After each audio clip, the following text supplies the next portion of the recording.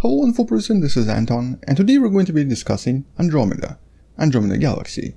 The galaxy that is actually visible from a lot of different places on the planet, and is even visible in locations with quite a lot of light pollution. Here's one of the recent images from the astronomy picture of the day.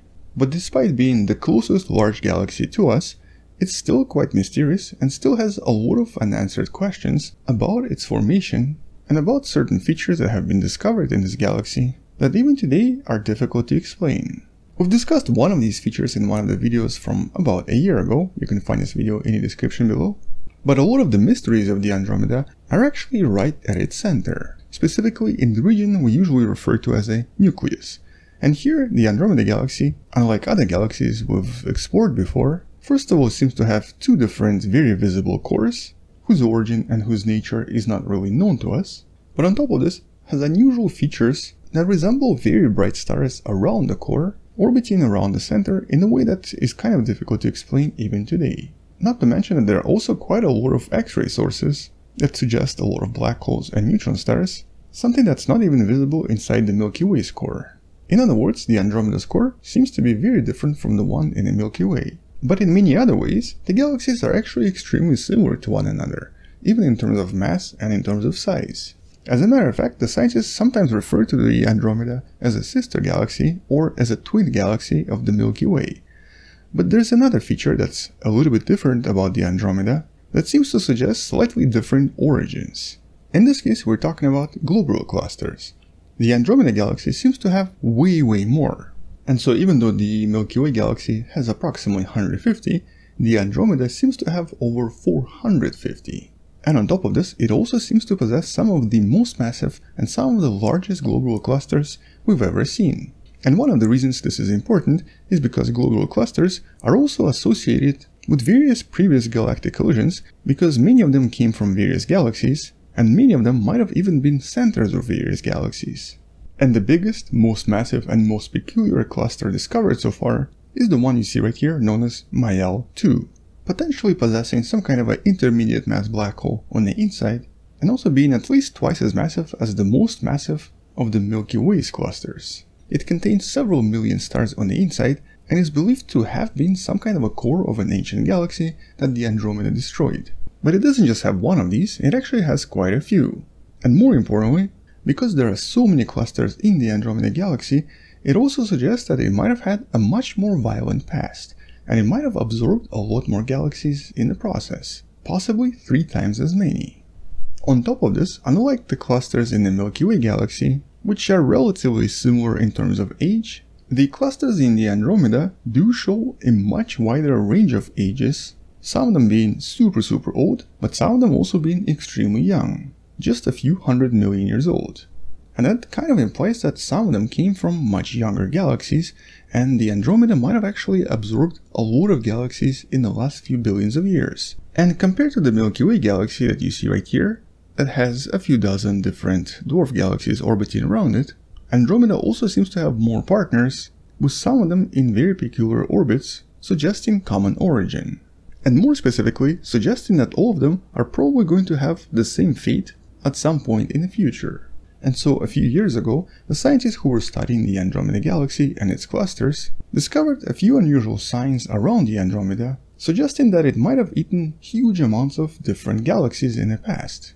Now normally when studying galaxies, the scientists look for these so-called stellar streams that you see right here, that usually indicate that the galaxy used to exist here and has now been absorbed into the larger partner. In the last decade, quite a lot of these have been discovered around the Milky Way as well, and you can find out more about them in one of the videos in the description. But in comparison, the inner region of the Andromeda galaxy contains what's known as the Giant Stellar Stream, GSS, the largest such stream in the vicinity of our own galaxy, naturally suggesting some kind of a large galaxy or several galaxies being absorbed a few billion years ago. But this was discovered quite a while ago. Now, a few weeks ago, the scientists have discovered something else. Another intriguing sign pointing at a huge consumption of various galaxies in the history of Andromeda. They've discovered approximately a dozen different clusters, all of which seem to be connected gravitationally, and also much older than everything else in the galaxy, with all orbiting in a similar pathway to a typical stream, suggesting either several galaxies being absorbed all at the same time, or potentially a huge galaxy with several clusters on the inside being stretched and destroyed over a period of several 100 million years. But also suggesting that in this case, the Andromeda was actually growing and increasing in size in these really huge massive growth spurts, basically suddenly absorbing a lot of galaxies and a lot of mass all at once, and then potentially having nothing going on for a few billion years. In the process naming this structure the delay structure, a collection of globular clusters that actually also seems to be connected to the previously mentioned giant stream that seems to orbit around the Andromeda as well. And that's of course a pretty important evidence, suggesting that a lot of the growth in the Andromeda galaxy at least was extremely violent and involved multiple really massive collisions, with the Andromeda eventually becoming the winner. Although intriguingly enough, because there are 20 different clusters in there, it does suggest that it must have been maybe several galaxies, possibly smaller galaxies, and possibly in the same orbit, kind of similar to what the Andromeda currently has around it right now. In other words, the implication is that the Andromeda seems to consume galaxies kind of all at once, with all of this involving extremely active periods when the galaxy itself probably becomes extremely active and starts to consume and destroy smaller partners, leaving nothing but globular clusters behind, with major signs of at least 2 such events happening in the past. The most recent one probably happened about 5 billion years ago, and much older one probably happened around 9 billion years ago. And both resulted in the signs that we see right now, the giant stream and the chain of various globular clusters in a very specific orbit. But now there's a bit of a mystery, or really more of a question. Is this how the Milky Way has grown as well? Or was this something unique to the Andromeda, and does it actually make it a kind of a special case? Now, based on the orbits of its partners, the current potential answer seems to suggest the latter. The Andromeda might actually just be a little bit different from the Milky Way. At the moment, that particular part is unclear. But it's also even unclear what happened to the Andromeda. For example, the scientists actually want to find out if that delay structure is somehow related and possibly even directly connected to the previously mentioned giant stream. And if they are connected, it actually suggests that at some point in the past, the Andromeda must have swallowed a humongous galaxy, the galaxy that left all of these signs behind. And if so, maybe this is where the second core is coming from.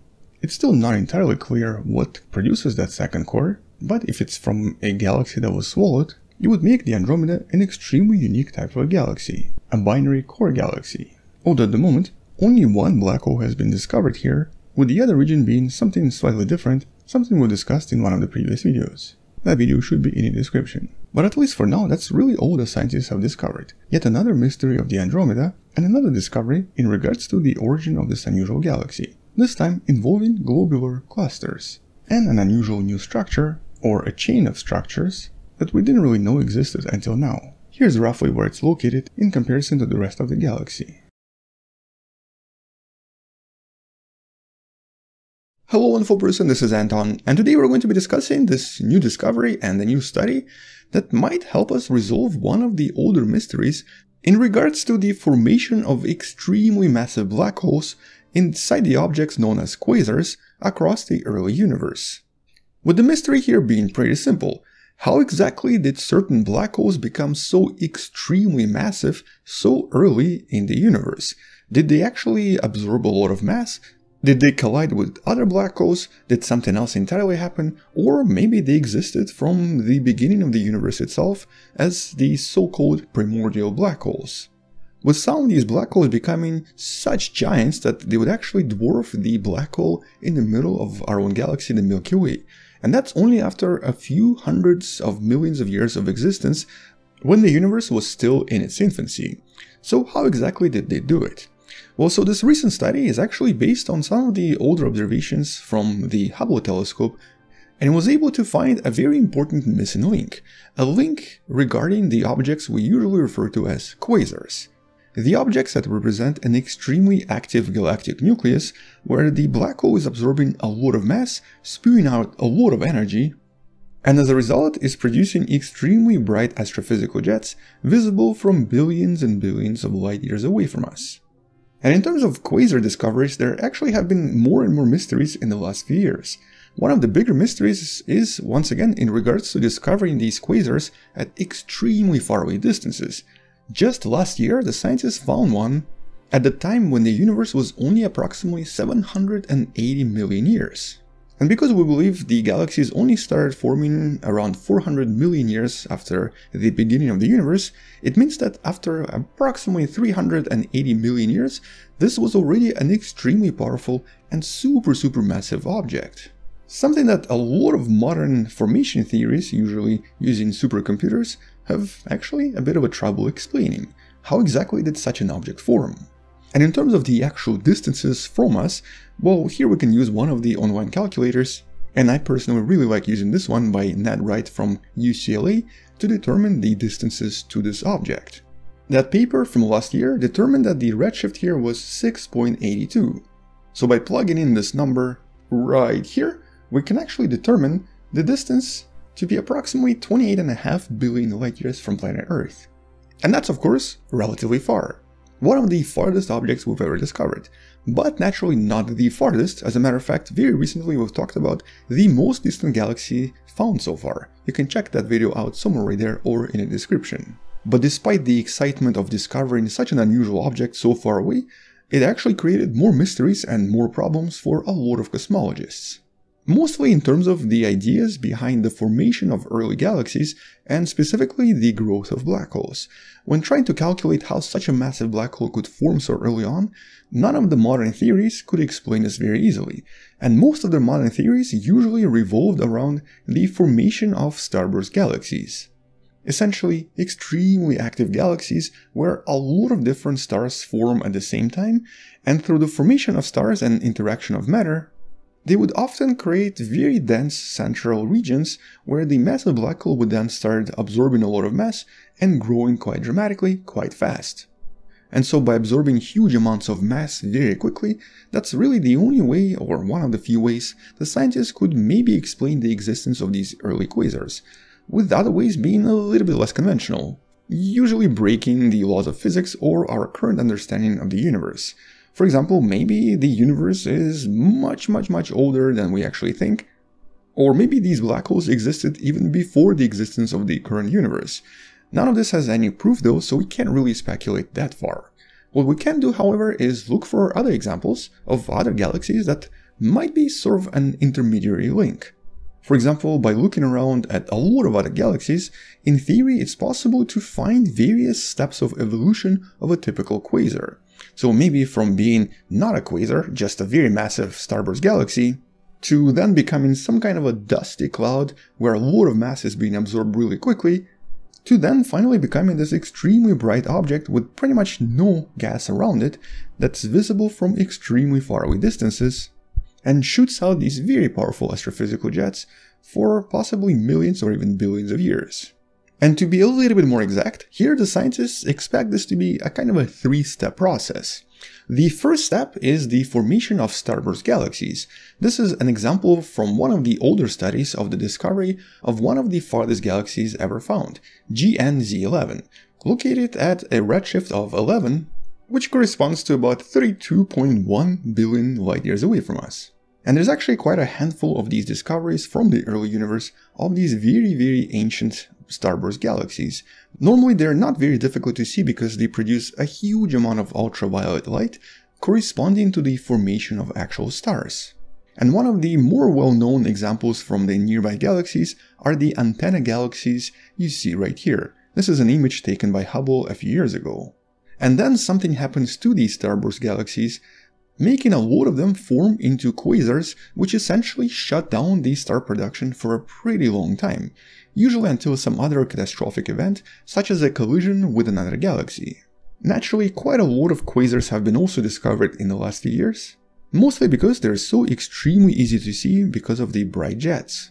And so a lot of modern theories predict that some kind of a supermassive black hole usually forms behind all of this dust and ends up being the center of the galaxy itself.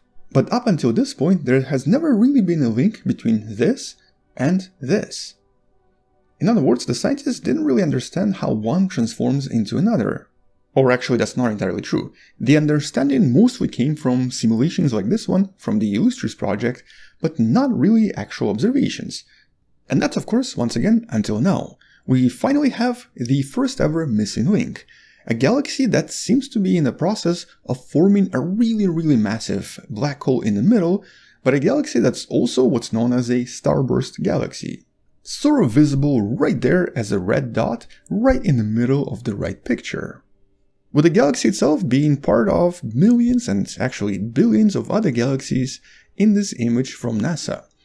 And what's interesting about this image is, well, the fact that it's always been there. It's actually been studied very thoroughly for many years, but it wasn't really until recently that the scientists finally discovered this. All of this is part of a very well-known image taken by Hubble known as the Goods North Field.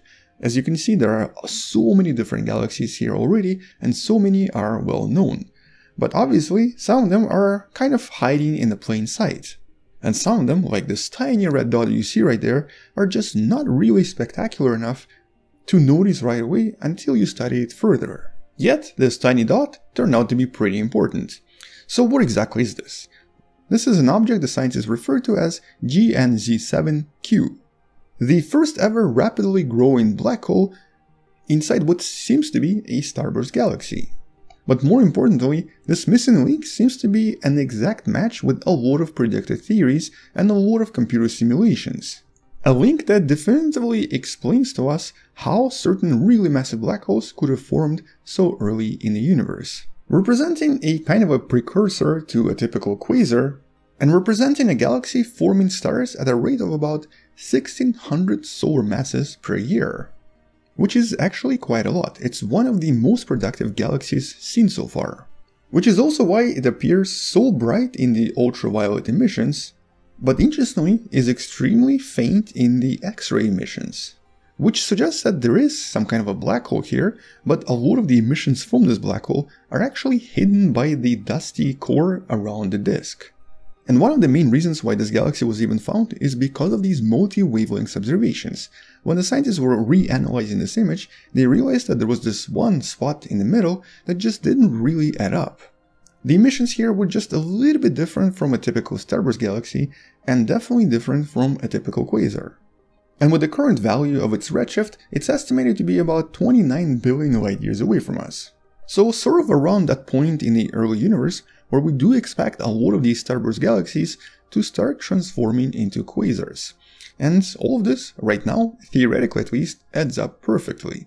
It's obviously not something the scientists expected to find in this image, but it nevertheless makes a lot of sense. As in, it provides evidence for the current theories of formation of different galaxies and massive black holes. No unusual explanations needed anymore, because of the discovery of this beautiful galaxy that you see right there. And as the next step, the scientists are hoping to now use a similar technique on similar images, including of course this image, to try to find more of these unusual galaxies and to possibly clarify our ideas even more, determining how all of this transforms from one object to another and helping us understand how massive black holes grow.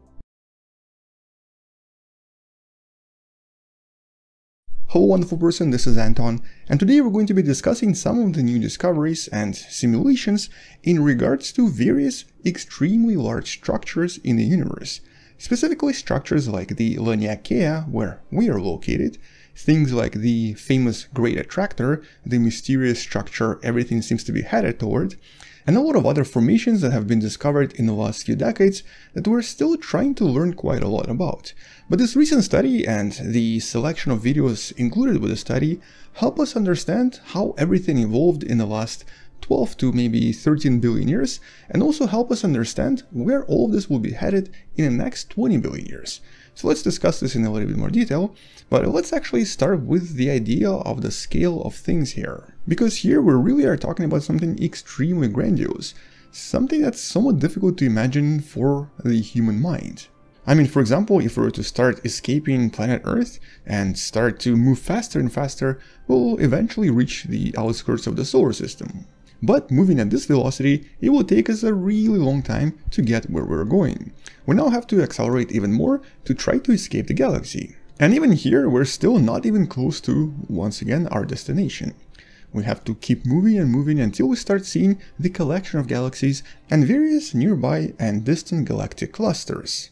And at some point, once we reach the distance of about 350 million light years away from us, that's basically where we have to start.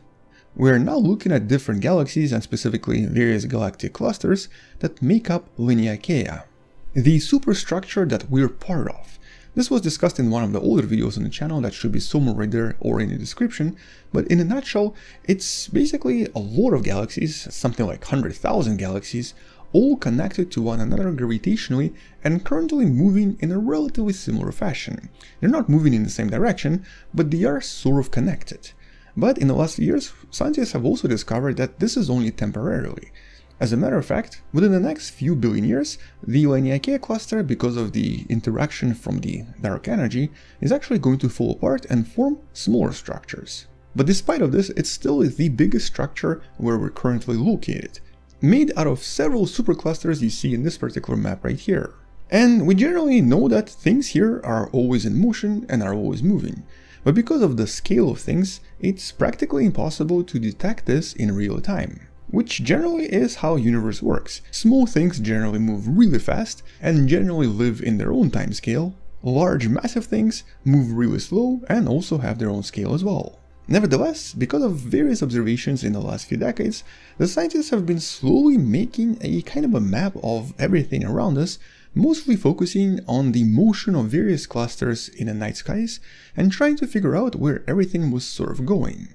With several recent studies being able to create a three-dimensional image out of the 2D map that we currently have. With this recent study specifically focusing on various galactic clusters, around 10,000 of them as a matter of fact, and everything that's within about 350 million light years away from us. But here they really just focused on the motion and the evolution of various objects in the vicinity. They focused on several objects, but essentially here they just tracked the motion across the night skies in the last few billion years, but also trying to project it into the future. As a matter of fact, the simulation itself that you can find in the description below starts at roughly around 11.5 billion years ago when the universe was only 1.5 billion years old. With the simulation then showing us how all of this moved for about 11.5 billion years. But here they also introduced the idea of the dark energy, or essentially galaxies moving farther and farther away from one another, and also the idea of dark matter, and the idea of various galactic clusters that tend to chunk together. And so even though at first a lot of these galaxies were more or less equally distributed, over time because of the gravitational interactions, they tend to follow the regions of higher density and then essentially form larger structures this way. And that's how these clusters form things like filaments, and that's how essentially voids form, basically the space or the low density space between the galactic clusters. But more importantly, that's how our home Laniakea was formed. With this part right here being Laniakea itself. And by definition, this particular tremendously large structure is defined as a lot of galactic clusters moving towards some kind of a central point. In this case, we refer to this point as the Great Attractor. A mysterious structure with a mysterious name and mysterious origins behind it. And this Hubble image kind of shows us where this particular attractor is. And if we were to look at the more familiar map of the Milky Way, it's kind of somewhere right here. And by definition, this is the core of Laniakea supercluster. But it's also extremely difficult to study because of its location, where, as you can see from this image, it's kind of hidden by the galactic plane of our own galaxy. It's essentially in what we sometimes refer to as the zone of avoidance. The tremendously thick layer of gas that's formed by the galaxy itself that kind of blocks a lot of the things behind the galaxy. And because the attractor is somewhere right here, it becomes extremely difficult to figure out what exactly it is. Nevertheless, it seems to be there based on the observations of all of the nearby clusters sort of headed that way. With this simulation of a Laniakea supercluster showing us how the motion sort of looks like. So you can kind of see that a lot of the arrows are sort of headed this way somewhere, and that sort of represents this unusual gravitational attraction that many clusters headed toward. Nobody obviously knows what it is, but it's very massive. Its mass is several million times higher than the mass of our own galaxy, and it seems to have an effect that stretches across millions of light years.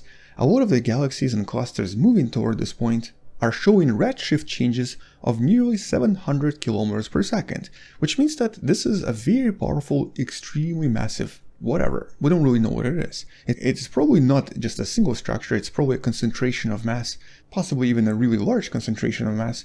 But either way, it's currently unknown exactly what it represents and exactly what it's made out of.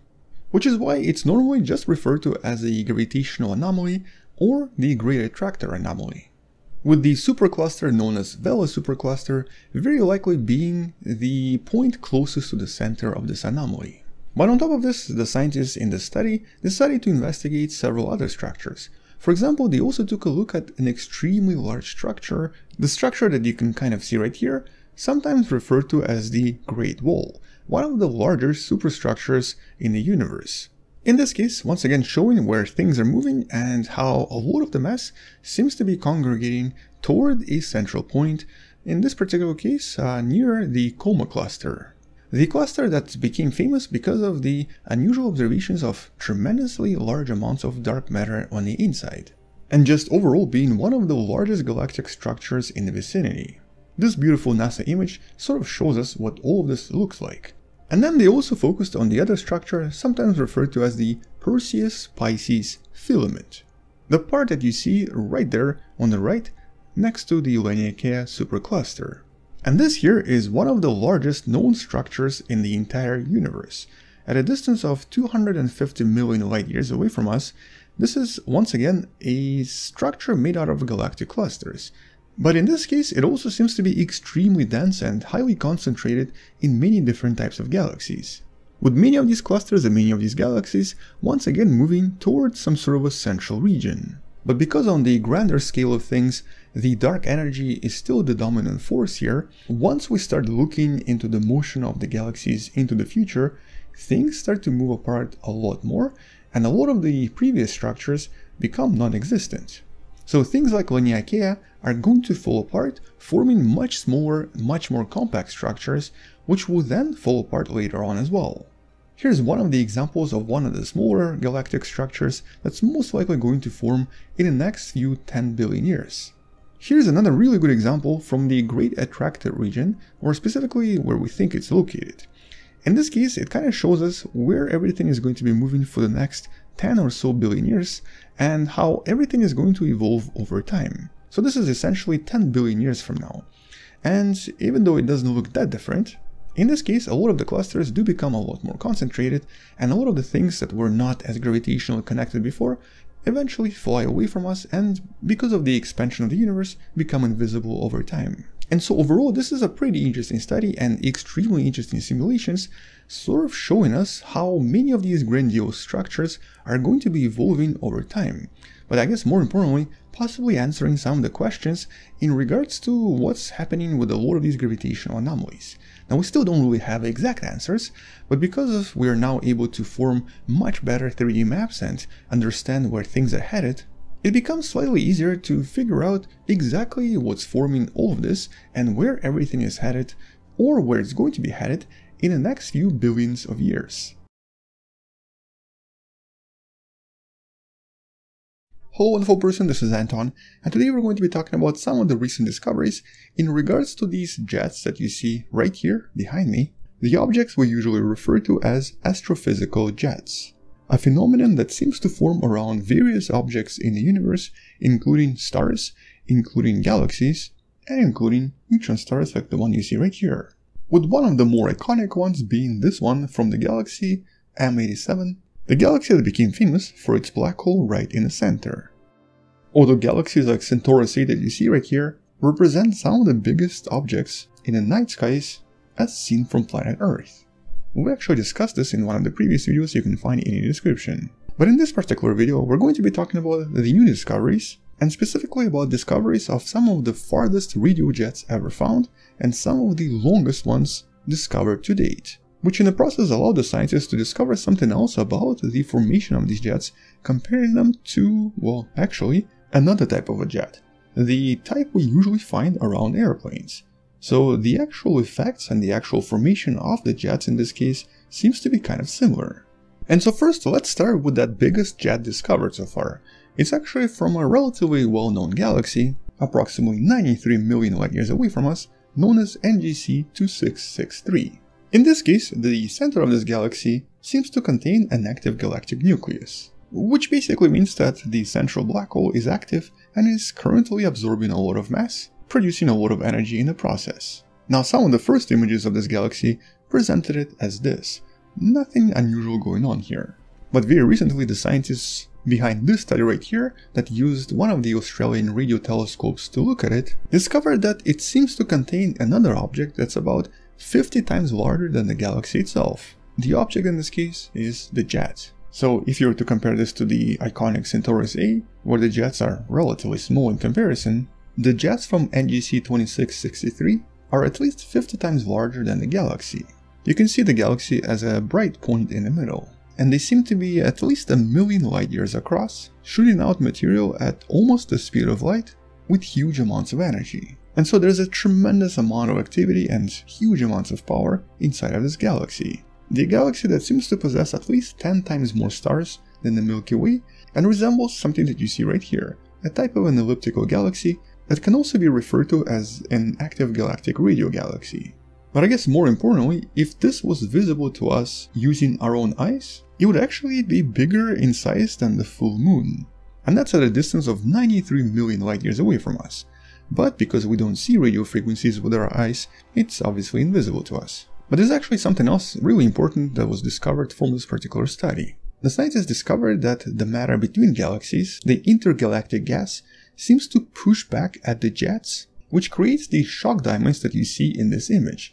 And it seems to resemble what we usually see around airplane jets as well. In the case of the airplane jet, as the material is being ejected at very high velocities, planet's atmosphere pushes back on the exhaust plume, which causes the jet to expand and contract, creating the shock diamonds that you see. And that's pretty much what the scientists observe coming from the black hole in this galaxy as well. As the material moves along the jet, it's being compressed in certain parts, which makes them glow more brightly, making them glow even more as the jet slams into the denser regions of gas, which of course implies that there is quite a lot of intergalactic matter in the vicinity of this particular galaxy. And this is something that's been observed around other galaxies from other jets as well. As a matter of fact, it's even seen in the iconic Centaurus A. But naturally, never really in these particular proportions, because this is one of the biggest discovered so far. Not the biggest, but definitely the biggest in terms of the size in the night skies. As I mentioned, it's bigger than the full moon. Although if you'd like to learn more about the biggest jet discovered ever, check out one of the previous videos in the description. But as we know today, these particular jets and the effects produced by these black holes are pretty much ubiquitous. They seem to be everywhere in the universe. We don't obviously always see them though, because it's really always about the perspective from which we're seeing all of this. Now, for example, we're able to see the jets in the Centaurus A because it's relatively close to us. And we're able to see these ones because they're very, very large. But in order to see some of the biggest radio jets out there, we actually have to be kind of lucky. The arrangement and the orientation has to be just perfect. And so that's pretty much what has been recently discovered in one of the other studies in regards to one of the most distant radio quasars ever found, possibly even the farthest discovered to date. It's definitely the most distant radio source found so far, and is actually sending light to us from when the universe was only about 700 million years old. In other words, the light here took 13 billion years to reach us. In terms of the actual distances, it's about 28.7 billion light years away from us. And so this seems to be the farthest radio signal ever found, and it's really because of the extreme power of this particular galaxy, and very likely extremely long and very powerful jet like the one I just showed you.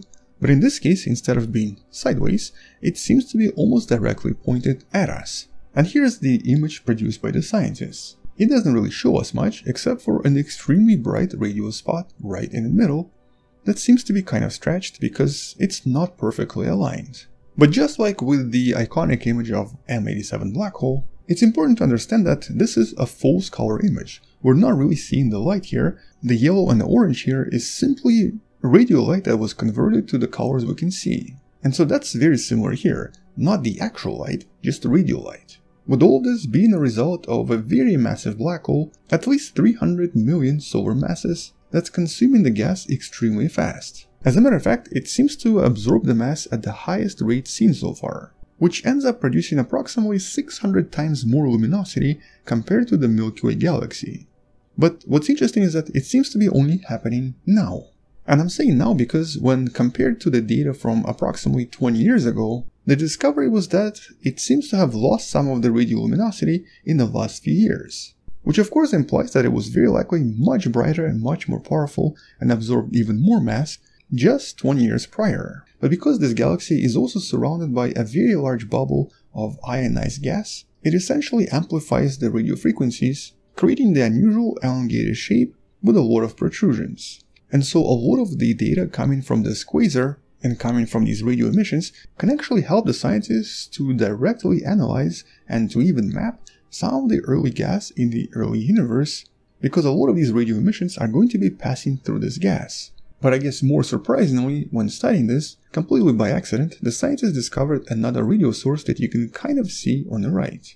They don't really know what it is yet, or even how far away it is, but it seems to be another radio quasar, which are not particularly common in the early universe. And this one could even be farther away. Although if they are actually close together, and if this is some kind of a formation of early galaxies, that would be a pretty remarkable discovery. Mostly because the scientists have actually been trying to find examples of these early galactic clusters in order to understand how early galaxies came together and how they created the cosmic web, eventually forming the universe we know today. And so discovering these very powerful jets, specifically the ones producing radio frequencies that tend to pass through a lot of gas, can definitively help the scientists analyze the early universe, helping them understand how everything evolved over the past 13.8 billion years. And so because of the very powerful radio telescopes in Australia and South Africa and a few other countries that started operating in the last decade or so, we're now getting more and more data helping the scientists uncover new mysteries and resolve a lot of old questions, but also uncover things we've never seen before, like this, or the jets in NGC 2663. Although I'm sure more and more radio discoveries are going to be made in the next few years. Hello wonderful person, this is Anton, and today we're going to be discussing a very strange discovery made by citizen scientists of essentially one of the strangest galactic jets we've ever discovered. Although not this one. This is just a video to illustrate what we're talking about. It was actually a jet that does something like this. It was literally striking another galaxy in a very strange and unusual way we've never seen before, with the actual image looking like this. But what's really intriguing about this jet is that it seems to be one-sided. It's really only coming out of one direction from this other galaxy, striking a neighboring galaxy and also producing unusual effects that nobody expected. Or actually quite the opposite, not producing the effects that were expected. And so in this video I wanted to talk about what the scientists found here, what we already know about the jets so far, and what this means for our understanding of various galactic formations and galactic evolution as a whole. But I also wanted to briefly mention some of the previous ideas on this topic from the last year or so, with many videos that you can find in the description below. And so first of all, we know that many different galaxies will often have these astrophysical jets coming from the center of those galaxies, with very powerful black holes producing the jets, usually in opposite directions. The actual process of creation of those jets is still not entirely understood, but the scientists believe it has something to do with the magnetic fields of the accretion disk and possibly the black hole itself, expelling all sorts of matter in two different directions as they follow the magnetic lines. Now this particular jet is really exciting because technically you can't see this from planet Earth. As a matter of fact, it would sort of appear this way compared to our own moon. It would be ginormous if we could see the radio waves. Because unlike in optical light, where this galaxy is barely visible, if you were to see this in the radio waves, you would actually see this huge formation in the night skies that resembles something like this. And you might already know what this is. This is quite an iconic shape. A galaxy we've discussed many times on the channel before, a galaxy that has been studied many times as well, Centaurus A. The galaxy that allowed the scientists to learn so much about the astrophysical jets in the last few years, with the other galaxy that's often used to study these jets being the iconic M87. With the jet being much longer and much more powerful and also sort of pointed toward us, and so in reality it actually appears to travel approximately 5 times faster than the speed of light. It's not though, it's not really traveling that fast, it's a type of a visual illusion that's often referred to as superluminal motion. I believe there's a video about that as well, should be in the description. And so these two jets have been studied quite actively in order to discover what exactly happens to the galaxies when these jets are produced, but more importantly, how they're produced and what effects they might have on the neighborhood as well. But in the last few years, quite a few new mysteries have been discovered about the jets, with some still being unanswered even today. Mostly because we actually still have no idea exactly how they form and exactly what effects they have on the galaxy where they're produced, but also on anything near them. Now, back in 2013, the very famous digital sky survey known as SDSS collected a lot of data from various points in the universe, identifying several unusual galaxies. Some of them have already been discussed many years ago, but some of them were not really known until relatively recently. And because some of these galaxies were kind of unusual, the scientists wanted to follow this up by using other telescopes as well. For this particular study, the Indian scientists used the Giant Mirror Wave Radio Telescope, GMRT, located in India. But the scientists themselves didn't really do much because the actual processing and the actual detection was done by citizen scientists through the program known as RED at Home, the first Indian citizen science program. The link for this is also in the description below. And it's really intriguing because in the past few years, a lot of really exciting discoveries and some super strange discoveries have always been made by citizen scientists, I guess mostly because many of us have so much free time on our hands and we just want to find something really cool.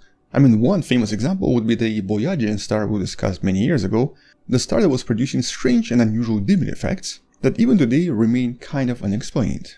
And so in this case, by looking at various galaxies, they did find something that was kind of strange. They found a very powerful jet coming out of one of the galaxies that was actually hitting its partner that seems to be colliding with this galaxy, but for some reason all of this was only in one direction, with the opposite side missing completely. With this simulation right here sort of showing us what they believe is happening here.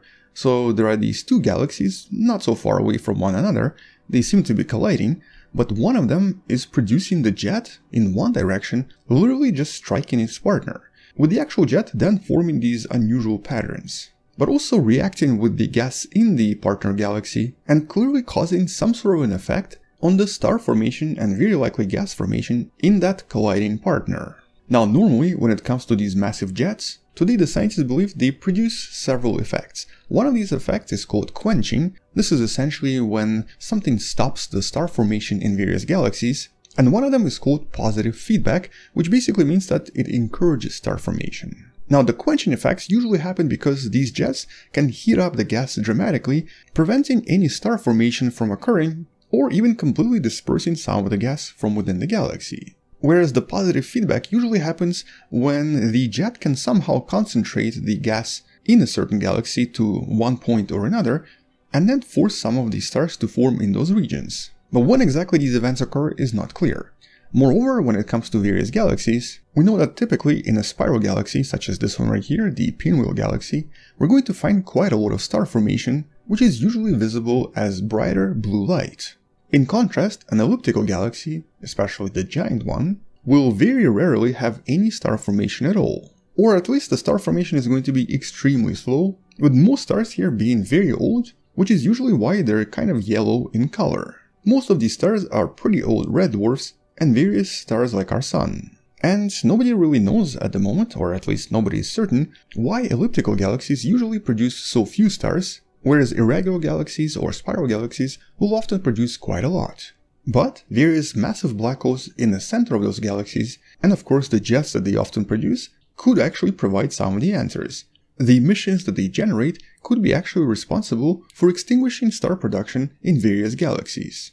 And two common ways for galaxies to lose their star formation ability is either through what sometimes is referred to as a galactic tsunami that essentially launches huge amounts of very hot gas through the whole galaxy, slowly extinguishing star formation in the entire region, something that over time might expel pretty much all of the gas from any galaxy if it happens for millions and millions of years. But the other way is obviously through these astrophysical jets, either by ejecting some of the mass from the galaxy, or, as you see right here, by striking certain parts of the galaxy and thus extinguishing star formation that way, with this pair of galaxies potentially being the best example of this in action. These two galaxies right now are known as Red 12 and Red 12b, although in this case the plasma that creates all of this seems to actually extend even further, creating a kind of a mushroom shape, with the image right here providing a little bit more detail. And this whole structure is actually really large. It's about 4 times as big as the Milky Way, nearly 500,000 light years long, and also much bigger than the host galaxy as well. But even here, the observation is very different from what the scientists expect. Knowing what the scientists know about the feedback mechanism from these astrophysical jets, we expect it to either extinguish stars or potentially cause certain regions to have more star formation because of the increase in pressure. But in this case, what we're seeing is some kind of an unusual symmetrical reflection, where basically the jet seems to bounce back away from the galaxy, a galaxy that the scientists believe is not really gas-rich and potentially doesn't even have enough gas to form new stars, but produces no positive feedback and seems to not encourage any star formation, leaving that partner galaxy pretty much as quiet as before. Or I guess in other words, it kind of seems to have no effect. It's as if the jet just bounced back, doing nothing. Now the scientists right now are not entirely certain why it seems to have no effect and why the partner galaxy seems to be almost completely unaffected by it, but it might be somehow related to the recent video about the Magellanic cloud shield that was recently found around the nearby Magellanic clouds, and actually a lot of other galaxies, with these corona potentially providing some defense from situations like this. So it's actually quite possible that it's the corona around the smaller galaxy that protected it from the effects of this unusual jet. Hello wonderful person, this is Anton, and today we're going to be discussing some of the new discoveries in regards to what the scientists refer to as a kind of a protective shield that seems to surround the satellite galaxies of the Milky Way, preventing the Milky Way galaxy from stealing some of their gas, and preventing them from falling apart completely as they interact with the Milky Way galaxy. Something that the scientists refer to as a Magellanic corona, because it surrounds two of the galaxies, the small Magellanic Cloud and the large Magellanic Cloud, that you can sort of see right there in the top left corner, orbiting around the Milky Way. And so in this case, the scientists are actually solving one of the older mysteries that help the scientists understand how certain galaxies evolve, and more importantly, discovering and confirming a very important feature of various galaxies that allows them to maintain their shape and allows them to continuously create new stars. With all of this described in more detail, in a paper that as always you can find in the description below. But I guess let's discuss the problem first, and try to identify why this was a problem for a very long time. And actually a good example here is the galaxy we discussed relatively recently, the relatively massive and somewhat influential dwarf galaxy known as Sagittarius Dwarf. A galaxy that orbited the Milky Way several times now, and with every single passage, influenced our galaxy quite dramatically, producing various ripples, and also increasing the star formation during several periods of the existence of the Milky Way. You can find more about this in some of the older videos. With the galaxy itself now being barely visible. As a matter of fact, you can actually see all three galaxies in this image, and of all three galaxies, Sagittarius Dwarf, despite its relatively huge mass in the past, is practically invisible from all of the background dust visible in the Milky Way. And that is actually not unusual. We kind of expect this to happen to most dwarf galaxies as they orbit around a larger partner, in this case the Milky Way. They sort of get shredded apart. They create what's known as the stellar streams, many of which have already been discovered and represent the remnants from various other galaxies, very likely absorbed by the Milky Way over the past 13 billion years. The typical progression for a dwarf galaxy. But sometimes scientists discovered dwarf galaxies that weren't just not disturbed by anything or were barely disturbed, but were actually surprisingly in one piece and were even able to produce stars. And that's actually a pretty big deal, because star production requires a huge deposit of gas and quite a lot of very specific interactions for all of this gas to then start to coalesce, producing star-forming regions.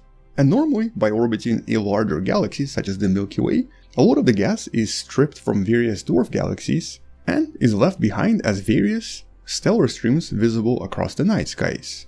This obviously prevents the star formation from happening inside the dwarf galaxies, as becomes pretty obvious by looking at Sagittarius Dwarf. It wasn't even clear that this was a galaxy, mostly because no new stars here are produced, or at least not a lot new stars, and for the most part this is just various remnants billions of years old.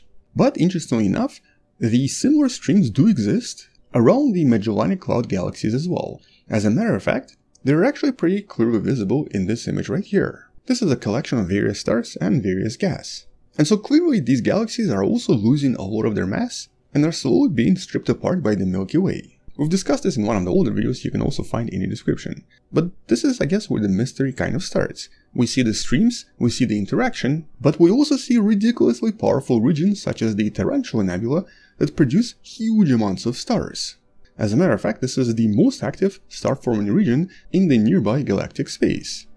And that implies that there is quite a lot of molecular gas here and quite a lot of it is still being delivered to the galaxy to produce even more very powerful, very massive stars. This particular region has even been compared to some of the earliest regions in the existence of the early universe that doesn't actually exist anywhere else in the nearby galactic space. But this is a dwarf galaxy that's being actively stripped by the Milky Way, so why exactly is this gas even there? The small Magellanic Cloud, as you can see in this image, also possesses some of these regions. And so this is a bit of a puzzle. How can these dwarf galaxies remain relatively whole and even have ongoing star formation with quite a lot of molecular gas on the inside? How exactly are these galaxies capable of forming new stars? Well, a few years ago, the scientists tried to theoretically explain this by suggesting that a lot of galaxies, and probably all galaxies, will usually have some kind of an envelope or a kind of a gas cocoon which acts as a defensive shield against the interaction with other galaxies or other types of mass. Or in other words, there should be some kind of a really large cloud of gas around these galaxies, very likely formed by a lot of really hot supercharged gas, with the gas itself functioning very similar to a shield. A shield that's made of primordial cloud of gas, representing the remnants that served as the gas that formed the galaxy itself. And so anything else that tries to enter or pass through the galaxy will actually have to go through the shield first, with the shield then absorbing some of the impact, preventing these galaxies from falling apart or preventing them from losing more mass or more gas, but also representing the first gas that would probably be stolen from these galaxies as they start to interact with more massive partners. Or at least that was the theory based on some of the modeling and some of the initial explanations, especially some of the very unusual observations from some of the more distant galaxies where these unusual cocoons or these shields have already been seen, at least to some extent. And if it wasn't for this shield, there would be really no way to explain how the large Magellanic and small Magellanic Clouds are able to maintain their shapes and can still produce stars. And the preliminary calculations did suggest that both galaxies were massive enough to actually host relatively large shields that would protect them from the interaction with the Milky Way for at least some time. But naturally, all of this was just a theory, a simulation, a calculation, but not physically proven. I guess until now. Because as the title of this paper suggests, the shield or the corona was finally observed. And observed using a relatively brilliant technique that in the past allowed the scientists to look at some of the more invisible things in the universe. But how did they do this? Well, they actually used quasars, super powerful galactic objects very far away that emit light coming from everywhere in the universe, naturally created by very powerful black holes really far away from us, but whose light, as it goes through various types of objects or gas, changes just a little bit, allowing the scientists to then figure out what it passed through and even mapping certain things that would be otherwise invisible. Or, as you can see in this image, as these quasars start to emit light and as it passes through the relatively difficult to see shield, some of the ultraviolet light coming from these quasars ended up being slightly obscured and changed by the gas that it passed through, creating very specific patterns that would then be visible by some of the more powerful telescopes on the planet. In this case, the FUSE telescope, Far Ultraviolet Spectroscopic Explorer, that was actually retired a few years ago, but whose data is still available, and of course the iconic Hubble telescope that's able to create extremely detailed UV images, in the process discovering that the corona seems to stretch for approximately 100,000 light years and actually covers a pretty large portion of the southern sky. But because it's also relatively difficult to detect, there's practically no way to see it unless you use an extremely powerful UV telescope. But if we could see it, it would probably be just as large as the Milky Way itself, if not larger. But this is obviously not the first time this technique was used, and as a matter of fact, just a few years ago, the scientists created this beautiful image that shows us the incredibly large halo or corona located around the nearby Andromeda galaxy, with the dots in this case once again representing various quasars. Here's what all this would look like for the Andromeda if we could actually see it. And so the technique itself is pretty brilliant. It actually looks at various types of silicon, carbon, and oxygen atoms that interact with some of the quasar light, leaving behind a very specific signature that's then used to create an overall map. But in this case, because it's very diffuse and also much smaller than the Andromeda galaxy corona, it was extremely difficult to produce this and required nearly 30 years of data of various UV observations. Hello wonderful person, this is Anton, and today we're going to be discussing an idea of intergalactic light, or actually more specifically, intergalactic stars. Stars hiding between galaxies that are generally extremely difficult to see and extremely difficult to find, because, obviously, these stars, even though there are quite a lot of them, overall produce barely any light, with most of this light eventually becoming practically invisible because of much brighter objects nearby. And there are two main reasons I wanted to discuss this. One of them was a new study, that as always you can find in the description below, that has now officially discovered a completely new way to remove some of the more bright light and basically leave only intergalactic light behind, thus allowing us to discover some of these stars we were never able to see before. With the second reason being this beautiful image released by Hubble only a few days ago. The image of the galactic triplet known as the Violates triplet, also known as ARP-248. And in this case, this image directly shows us how many of these stars are formed, or essentially how intergalactic light is created, and why a lot of these intergalactic stars are very likely all over the place. A lot of these stars are very likely a result of various galactic collisions over time, or potentially a lot of other events that strip some of these stars from these galaxies, leaving them orbiting around the major galaxy, or essentially in the intergalactic space. And since, except for maybe some minor exceptions, almost every galaxy in the universe experienced a lot of collisions over time, it would make quite a lot of sense that this intergalactic light and these intergalactic stars are actually a huge component of the entire universe. But it's a component that's kind of invisible to us. Or at least it was up until now. This relatively recent study developed a new technique that can actually help us discover more of this light and uncover more of these stars. But even though it kind of makes sense to find these stars today, what's intriguing is that up until about 2 decades ago, nobody actually knew that they even existed. As a matter of fact, up until late 90s, most scientists believed that most stars are only going to be inside galaxies, not outside of them. But in 1997, by looking at the extremely massive Virgo cluster, the largest, most massive cluster relatively close to us, the scientists were able to see intergalactic stars in huge numbers. Here we're talking about trillions of various stars, but pretty far away from nearby galaxies, at least 300,000 light years away. And the total mass of all of these stars in the Virgo cluster is actually much higher than even the largest galaxy in the cluster. And that includes the iconic M87 galaxy that became famous for the first picture of a black hole ever taken, which of course suggested that these stars and this intergalactic light forms a relatively large, relatively massive part of the cluster, potentially representing up to 10% of all of the stars from all of the galaxies in that particular cluster. But because it's more diffuse and spread out over a relatively large volume, it is really difficult to detect and very difficult to see. And the scientists have even discovered some of these stars between the Andromeda and the Milky Way. The distance to the Andromeda galaxy is about 2.5 million light years. But between Milky Way and the Andromeda, nearly 700 different stars have already been discovered. Stars that very likely came from smaller galaxies that were absorbed over time, or potentially escaped from Andromeda and the Milky Way, and are now traveling between galaxies. And the scientists have even detected supernova happening between galaxies, suggesting that really massive stars were somehow kicked out of those galaxies, eventually exploding millions of years later.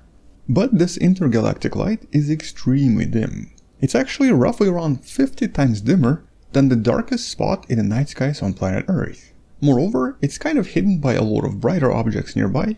It's also hidden by a lot of other background light, making its detection extremely tricky.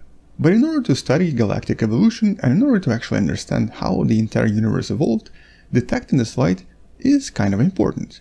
Like I mentioned, it sometimes represents up to about 10% of the entire mass of the galactic cluster. And so nearly 10% of all of the stars in the local group of galaxies are actually very likely outside of the galaxies, including outside of the Milky Way, hiding somewhere in between various galaxies and essentially just floating through space and potentially orbiting some of the larger objects. And so to achieve this, the scientists behind this recent paper had to use one of the largest digital cameras available for astronomy. This is known as HSC or Hyper Suprime Cam, a gigantic digital camera on top of the Subaru telescope, a camera that's been operating for nearly a decade and has actually been doing a pretty good job at taking a lot of photos, uncovering parts of the universe that were not visible to us before. And a lot of the data for this particular study came from GAMA, Galaxy and Mass Assembly Survey, an extremely detailed survey of a lot of different galaxies in a lot of different frequencies that's been slowly collected over the last few years to include a huge amount of different objects. But for this particular study, the scientists focused on a relatively unknown group of galaxies that doesn't even have a name, just a number. a group of galaxies over 2 billion light-years away from us, located at a redshift of 0.2. And the reason this particular cluster was chosen was actually because it's not particularly massive and not particularly dense. There seem to be only 3 major galaxies here, with a relatively bright middle known as the Bright Cluster Group. And because it's pretty clear that these galaxies are interacting and very likely colliding with one another, or were colliding 2.5 billion years ago, it means that there are going to be a lot of intergalactic stuff, as all of these stars are being thrown out by galaxies that are tidally disrupted. But even here, by just looking at it with regular cameras, the intergalactic light is not really visible. As a matter of fact, it kinda looks like this. The galaxies are still a little bit too bright, making everything else practically invisible. But by identifying the galaxies first, and by using a Python-based algorithm, it becomes possible to extract this light, to then be left with nothing but the intergalactic light itself. And that's what the scientists did, achieving this as a result. And so this glow that's left, that's intergroup light created by various intergalactic stars.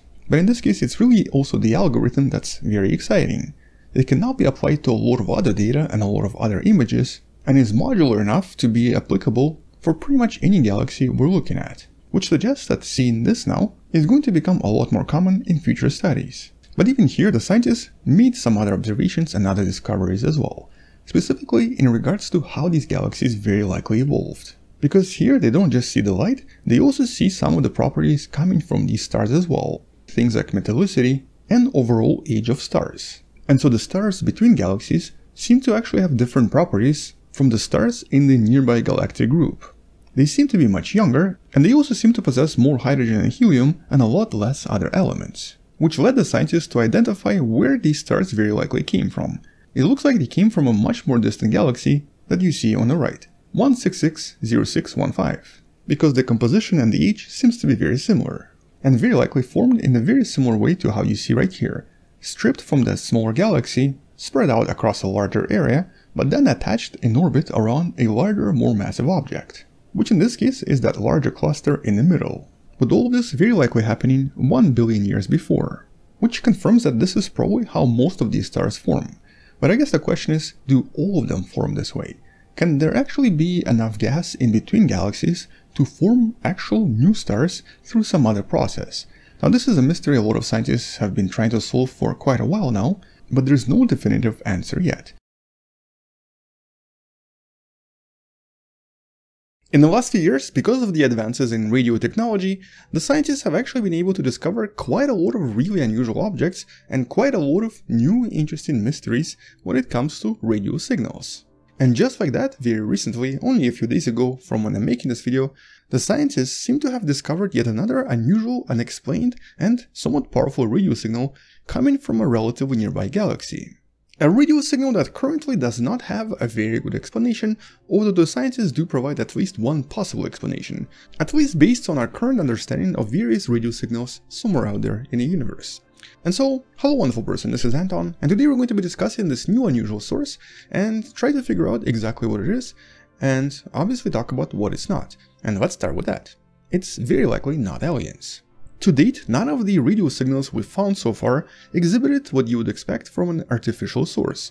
Pretty much every single radio signal we've discovered so far is just a little bit too unpredictable and a little bit too hectic, features that you expect from a natural source. But despite of that, there are still a lot of unanswered questions when it comes to the variety of radio signals we've detected in the last few years. And once again, mostly because the radio telescopes have now become so extremely powerful. And though normally in the past we would usually have some kind of a theoretical explanation to what we're observing, as a matter of fact that's exactly how most of the previous detections have been explained, we've now reached a point where we're actually getting a lot more data from various telescopes than there are currently theories available to explain what's being seen. And also even looking for various explanations or for various studies and papers, for example online through sources like the Archive, the incredible service ran by the Cornell University, where I basically usually get all of the studies as well, have sort of become oversaturated with the amount of different releases and various papers. Every single day in astrophysics alone, there are at least 100 different papers. And because of this, matching a phenomenon to a potential theory has become a bit of a challenge. And that's exactly what's happening with things like, for example, fast radio bursts, or the more recently discovered odd radio circles that we discussed in one of the previous videos, with this maybe even now having some kind of an explanation. But this new discovery, coming from a galaxy known as NGC 2082, located approximately 60 million light years away from us, really highlights some of the challenges in modern astronomy. Even though this galaxy is relatively close to us compared to some of the other galaxies, it's been practically unexplored and has never really been studied by almost anyone. And if we were to take a look at where it's located compared to the Milky Way, it's somewhere in this region, roughly around 60 million light years away. It's basically somewhere right here. And so in some sense, this is one of the neighboring galaxies. Yet despite this galaxy has only been looked at once back in 1992, when there was a supernova detected coming from this region. Other than that, it's very difficult to find anything about it. And that's exactly why the scientists behind this paper decided to focus on this galaxy, because they wanted to explore some of the more unexplored regions in the night skies, and the galaxy is relatively close to us, nobody really studied before. NGC 2082 is one such galaxy, although there are quite a lot still unexplored. And pretty much right away, the scientists behind the study, you can find in the description below, were able to find this previously unseen radio source that was actually pretty powerful, but unseen simply because nobody ever looked here. Discovered using the very powerful Australia Square Kilometer Array Pathfinder, along with the Parkes Radio Telescope and the Australia Telescope Compact Array. A relatively large network of really powerful radio telescopes, which already have discovered a lot of radio mysteries in the last decade. And so what exactly do we know about the signal and about the galaxy where all of this is coming from? Well, first of all, as I mentioned before, not much is known about the galaxy itself. NGC 2082 is one of thousands of different galaxies in the so-called New General Catalog, commonly abbreviated to NGC. And of thousands of galaxies on the list, there are still quite a lot that haven't really been explored by anyone. But we do know some things about this based on the Hubble imagery. First of all, this galaxy seems to have quite a lot of individual bright blue stars, which obviously suggests that there is quite a lot of star formation. And one of these stars went supernova back in 1992. We also understand that this spiral galaxy seems to have a relatively dense central bulge right in the middle of the galaxy, and quite a lot of different filaments of dark dust that seems to be located in its spiral arms. Although honestly none of these features are unusual, and a lot of different spiral galaxies with spiral arms will often contain them. But somewhere in the middle of the galaxy, a little bit off one of its arms, there is an unusually strong radio signal, emitting relatively large amounts of radio waves. But at the moment, because of the strength of the signal, it's really hard to explain it. For example, if this signal was coming from a nearby galaxy or much closer to us, even within the Milky Way, we would probably explain this as a pulsar or possibly some other radioneutron star. Or maybe an even more unusual phenomenon, sometimes known as the plurion or pulsar wind, which is usually formed by various pulsars interacting with a lot of gas in the region. In this case, interacting with the cloud nearby. Or it could also be coming from certain types of nebula, but once again they would have to be much closer. And so normally, in order to produce these powerful radio signals from this far away, you would require some kind of a supermassive black hole with quite a lot of power on the inside to drive all of these radio emissions. And so normally these types of powerful signals are observed coming from radio galaxies such as the iconic Hercules A we've discussed relatively recently, or some more powerful objects such as distant quasars, objects that are billions and billions of years old. But this is not a radio galaxy, nor is it a quasar, so what exactly is happening here? And also, as you can see, this is not in the center of this galaxy either, so unless there is some kind of a supermassive black hole in this region, which by the way is a possibility, at the moment this is still a bit of a mystery. But there are some clues based on the polarization and based on the size of the object that's emitting this. So here, by analyzing polarization of light coming from this radio signal, and by studying the frequency along with the overall power, the scientists definitively determined that this cannot be coming from a relatively large object such as, for example, a nebula. This has to be a somewhat compact object. In other words, it has to be really small. And based on the frequency and the emission type, they also don't think it's a supernova remnant or any kind of a pulsar either. As a matter of fact, they think it's a source that has a lot of heat, with the radio emissions possibly having thermal origin as a source.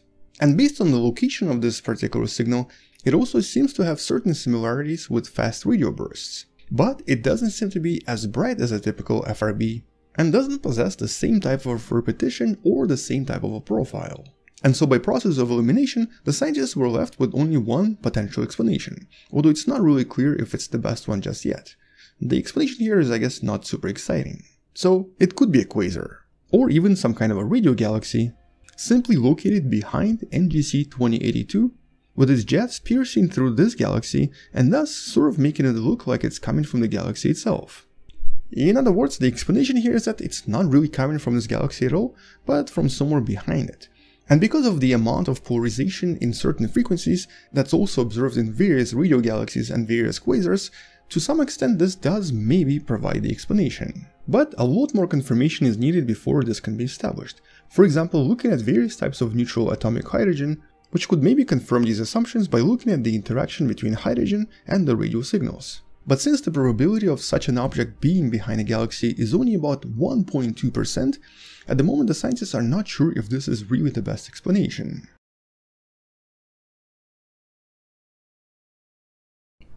Whoa, it looks like I have a halo. Hello wonderful person, this is Anton, and today we're going to be discussing these objects that you see behind me. We're going to be talking about ring galaxies, and specifically some of the recent discoveries in regards to these unusual objects, but also briefly talk about what we know and don't know about them, because even today these are still very mysterious objects. Or to be more specific, very mysterious galaxies that are actually quite rare, and whose origin is still somewhat difficult to explain, at least in some cases. But let's start with the basics. Generally, when it comes to different types of galaxies, we can sort of divide them into three main types. We have spiral galaxies, like the one we live in, the Milky Way galaxy. We have elliptical galaxies, with the most famous one being M87, where the scientists took a picture of the central black hole. And then we have something known as the irregular galaxies, similar to the satellites of the Milky Way, Large Magellanic Cloud and Small Magellanic Cloud. These galaxies generally represent the vast majority of everything we see in the universe. But even 100 years ago, the scientists already started collecting a kind of a database of another type of galaxies that they usually refer to as peculiar galaxies. Basically, unusual galaxies that do not fit into one of these categories. And just like the name implies, usually these galaxies will have something strange about them. And the most famous database that basically has all these galaxies collected is known as ARP, Atlas of Peculiar Galaxies. And some of these peculiar galaxies would often contain some kind of an elliptical galaxy, usually a relatively small one, very often surrounded by a ring or even several rings. And in some cases, these rings would be quite incredible. But in other cases, they would be actually almost like the main part of the galaxy. While in other cases, they might even form even stranger shapes. But in pretty much most cases, all of these rings will usually contain extremely bright blue stars, which very often represents extremely young stars that recently formed somewhere in this galaxy. And today the scientists believe that at least 1 in 10,000 of all galaxies out there is going to be some kind of a ring galaxy, which basically represents like 0.01% of all the galaxies out there. Doesn't sound like a lot, but that means that there are probably up to about 200 million different galaxies containing rings in the observable universe, based on the approximate number of galaxies we think currently exists in the observable universe. And not so long ago, the Citizen Scientist project, run by several scientists, combined the power from thousands of different volunteers in helping identify various galaxies with artificial intelligence to essentially discover 40,000 new ring galaxies we never knew existed, with many of them featuring a lot of different formations which are not particularly easy to explain. In this particular case, the scientists used an algorithm known as Zubot, that you can actually find in the description below, to sort of train the AI in identifying various galaxies really quickly, suggesting of course that there are quite a lot of these galaxies out there, but making them still kind of rare. And more importantly, highlighting the important point. We still don't entirely understand how all of these galaxies form, but we now might actually have an explanation for at least some of them. At least for some of the more famous ones. Maybe not all of them, but definitely some of them. But I guess let's start right here with the most famous of them all, the original one, the Hughes object, named after the astronomer who originally found this. This is actually a simulation created by NASA, technically a sonification, where you can kind of hear what this galaxy would, I guess, sound like if you were to convert some of these frequencies into sounds. Let's listen.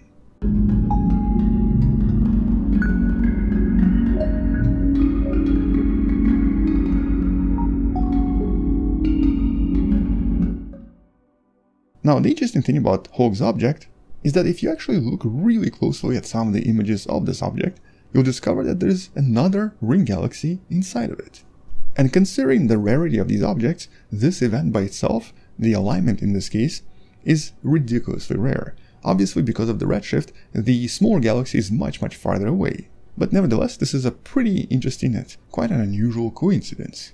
And the other thing about this galaxy is that even today, even after all of these explanations, we still don't really know how it formed. This is still the most mysterious ring galaxy out there, and nobody knows exactly what happened to give it this perfect shape.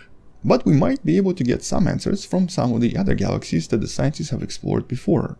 And in this case, the first hint, I guess, comes from where we usually find these galaxies. So normally, if you were to look around the universe, you would usually find these galaxies either by themselves or with very few partners. You are quite unlikely to discover these galaxies in large galactic clusters with a lot of mass inside. And that by itself already presents a bit of a hint. It seems that these galaxies generally form in locations where there's not a lot of interaction with other galaxies. And that, to scientists, implies that they might actually possess a lot of gas that has not been touched by anything. This gas, in effect, if condensed in just the right way or if moved by something, can then suddenly start forming clumps and then start the starburst activity that's often visible from really far away and is often responsible for producing some of these blue bright stars. In other words, the location seems to kind of matter, and also the amount of untouched gas present in these galaxies. But I guess what's still kind of difficult to explain is the gap between the blue stars and the central, much older region that usually possesses a lot of red stars. These are stars that are extremely old and might have existed in this galaxy for over 5 billion years, whereas the stars on the outskirts are much younger, with some only being several million years old. Now, when these galaxies were just discovered, there were quite a lot of unusual explanations. For example, some scientists thought that maybe these are just gravitational lensing effects, kind of like the typical Einstein ring that usually forms from very massive clusters. But pretty quickly the scientists proved that this was not the case. Some scientists thought that maybe this is actually just a kind of an alignment between an object that seems to be really far away and really close. In other words, instead of having two objects together, we're just basically looking at one ring, and one galaxy is somewhere far away or much closer to us. That's also not the case because the redshift measurements for each one of these galaxies establish that all of these objects are connected together, and that a lot of these rings are actually surrounding the galaxy and seem to contain the mass coming from the galaxy itself. But certain ring galaxies, like the one that you see right here, also suggest that some of these rings are not necessarily circular. Some of them seem to be stretched and resemble an object that possesses an elliptical orbit. Now, because of the distribution of the gas and the stars in this ring, it becomes possible to figure out what most likely happened to this galaxy.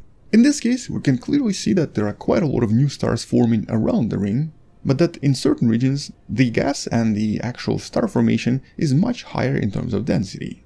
And on top of this, the elongated shape sort of suggests some kind of a gravitational interaction with something else. Possibly this other galaxy that's sort of nearby. But it's sort of difficult to establish distances in space, and it's kind of difficult to judge if this galaxy actually did undergo some kind of a collision. But the scientists managed to figure this out by looking at this in the X-rays, and specifically by using the iconic Chandra X-ray Observatory. In this case, you're looking at the same galaxy, but from a, I guess, slightly shifted perspective. That other galaxy nearby is now somewhere right here, and we have another galaxy relatively close to it. Now, if we look at the optical light, it doesn't really seem like anything is going on here. But if we look at the X-ray light, we suddenly see that because of the interaction, there is now a much higher production of possibly black holes and neutron stars, which are emitting a lot of X-rays. And this seems to happen both in the ring galaxy and both of the galaxies next to it, more so in the one on the left. Here's what all this sort of looks like if you combine both the optical light and the X-ray light. And you can actually almost see a kind of a line stretching between these two galaxies right here, which to the scientists behind several studies suggested that the explanation for these rings is essentially some kind of a galactic passage where one galaxy shot through the other one, in some sense creating a kind of a ripple effect, which then forced a lot of gas surrounding the galaxy to form over density, which then started to produce new stars. But because there could be 3 galaxies involved here, some of these rings ended up a little bit skewed and not perfectly circular. And so to some extent, this gives us a kind of a hint on what might have happened in a lot of these ring galaxies. Like for example, something similar could have happened here, maybe a little bit more extreme, because it does look like one of the rings is now sort of even missing the galaxy in the middle. And in this case, it seems to only really happen to these lonely galaxies or galaxies far away from clusters, which usually have a lot of gas on the inside. And so when this gas is disturbed by some kind of a passage or some kind of a collision, where another galaxy goes through it, it might result in a sudden production of stars from all of this extra gas. And some of the other galaxies, like one of the nearest ones to us, NGC 1291, even shows us how these galaxies evolve afterwards. You can sort of see how the ring dissipates and even turns into a kind of a spiral structure. Here's a slightly more detailed observation here, with the ring becoming the spiral with time. And here's what it looks like in the ultraviolet light and the visible light. And they all actually seem to evolve slightly differently. There's another really iconic galaxy known as the Carthwheel galaxy that represents one of the most remarkable ring galaxies we've found so far. Remarkable because of these unusual filaments that seem to connect the ring to the rest of the galaxy, which is why it got the name Carthwheel, because it sort of looks like a cartwheel. And in this case, it's believed that that other nearby galaxy that's also forming a lot of young stars might have basically caused the formation of the ring in this galaxy. Although in the case of the smaller galaxy, it did not form a ring, it formed something else. And the more detailed observations in other types of light essentially show the scientists that this galaxy is slowly reforming its original spiral shape. So basically that's once again a kind of a transition galaxy, with the ring galaxy slowly becoming the spiral galaxy once again. And that's how the scientists believe these cartwheel spokes form as well. But obviously some of these collisions would be pretty difficult to explain, especially because the original galaxy is sort of gone. Or maybe it just becomes so dim that it becomes almost impossible to detect it. Either way, in most cases, collisions seem to explain the formation of these unusual rings. Although in some cases, like in this galaxy known as Zwicky 228, it's even been suggested that maybe the galaxy itself got stretched into the ring because of the collision, especially if it's almost a head-on collision between two relatively massive galaxies. But more importantly, several different galaxies have been discovered in the process of essentially becoming ring galaxies. This one, I guess, being one of the more famous ones. In this case, it's pretty obvious that there are two galaxies colliding, with one of them already sort of forming into a ring. Maybe not a perfect ring, but ring nevertheless. Which, at least to some extent, takes care of this mystery of how these unusual galaxies form. But there's one small problem, or possibly a couple of these. Higgs object and a few other similar galaxies seem to be the peculiar types of the ring galaxies. First of all, they're just a little bit too perfect. Second of all, they don't seem to contain any neighbors, as in they don't actually have another galaxy near them that could have activated the formation of the ring. And so even though this is technically considered to be a prototype for a typical ring galaxy, in this case it seems to be an exception. This galaxy might have formed in an entirely different way. Hello wonderful person, this is Anton, and once again we have a new record holder. This tiny red blob you see right here, that's the most distant galaxy ever found, as of April of 2022. And it comes to us only weeks after the discovery of the farthest star we've ever seen, known as Arendelle, that I've discussed in a video that you can find somewhere right there or in the description below. And so in this video, let's actually discuss exactly what this galaxy represents, what it means for our understanding of the formation of the universe, talk a little bit about why this galaxy was discovered to be really strange and somewhat difficult to explain, and also talk about the previous discovery, which I'm going to start with right now. So a couple of years ago, we've talked about a galaxy known as GNZ11, or Z11 for those of you in Canada. Z11 in this case represents the so-called redshift.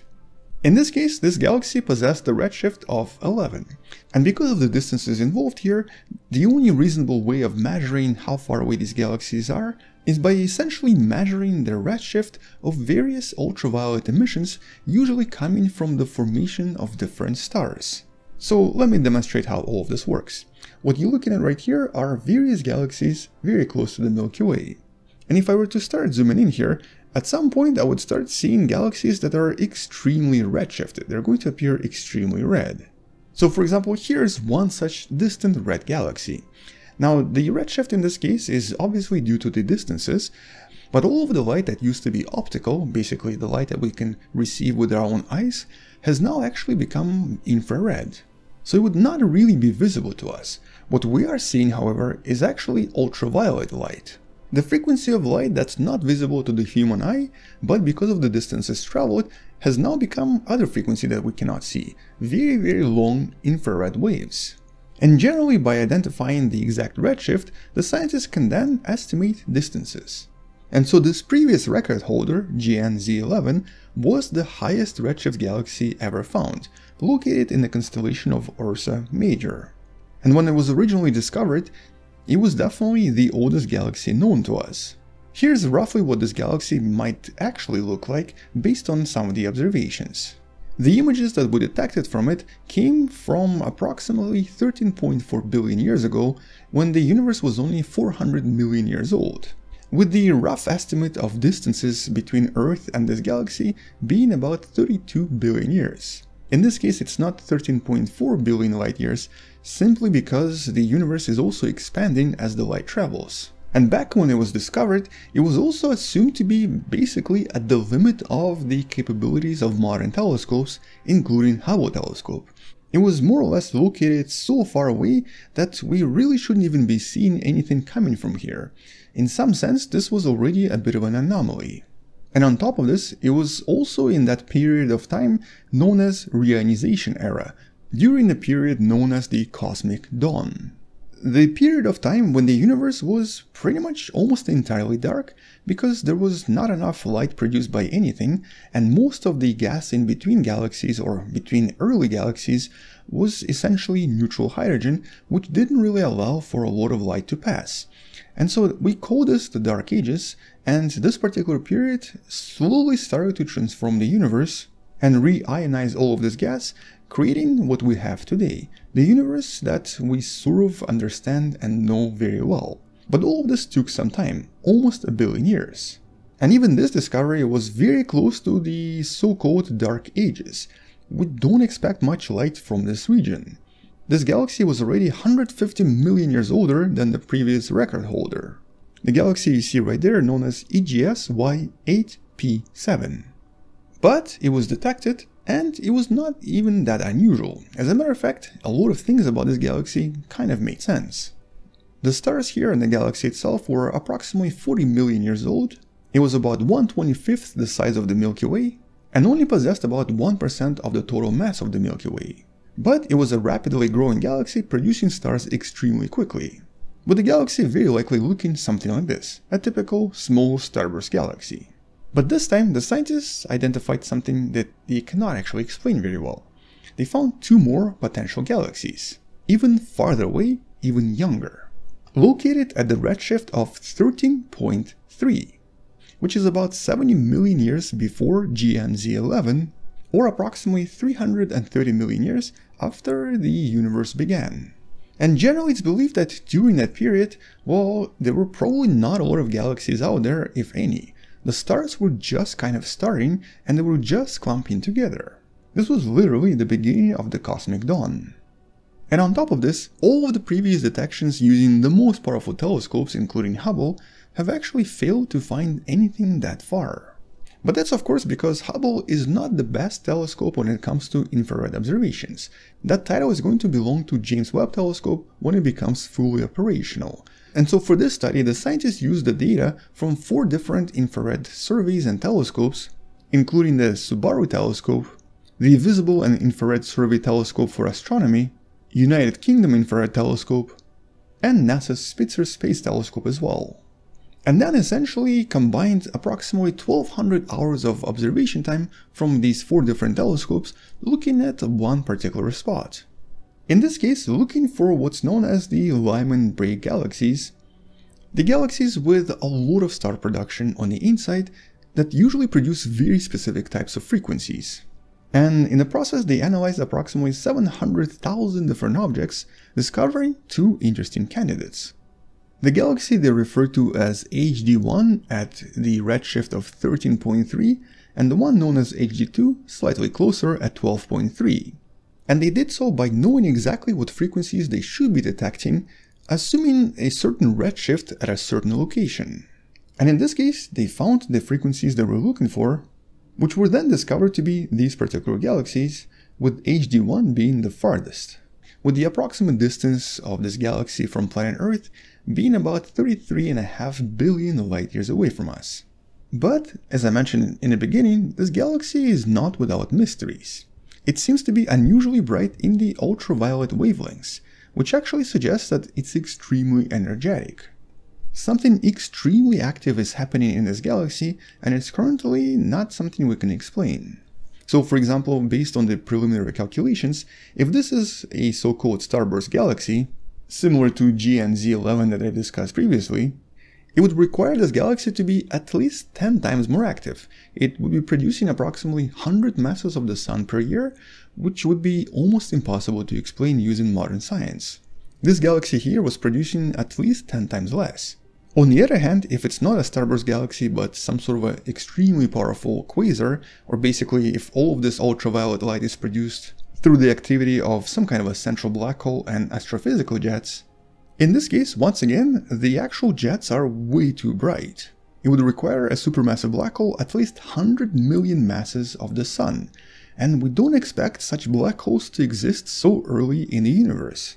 Currently, there's really no explanation for how such a massive black hole could exist so early after the creation of the universe itself. And so, if not an active starburst galaxy and if not a superactive quasar, how exactly is it able to produce so much energy? Way more energy than expected at this period of time.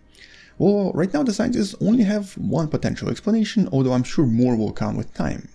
The explanation here is in regards to the types of stars we believe existed in this early universe, so-called population 3 stars.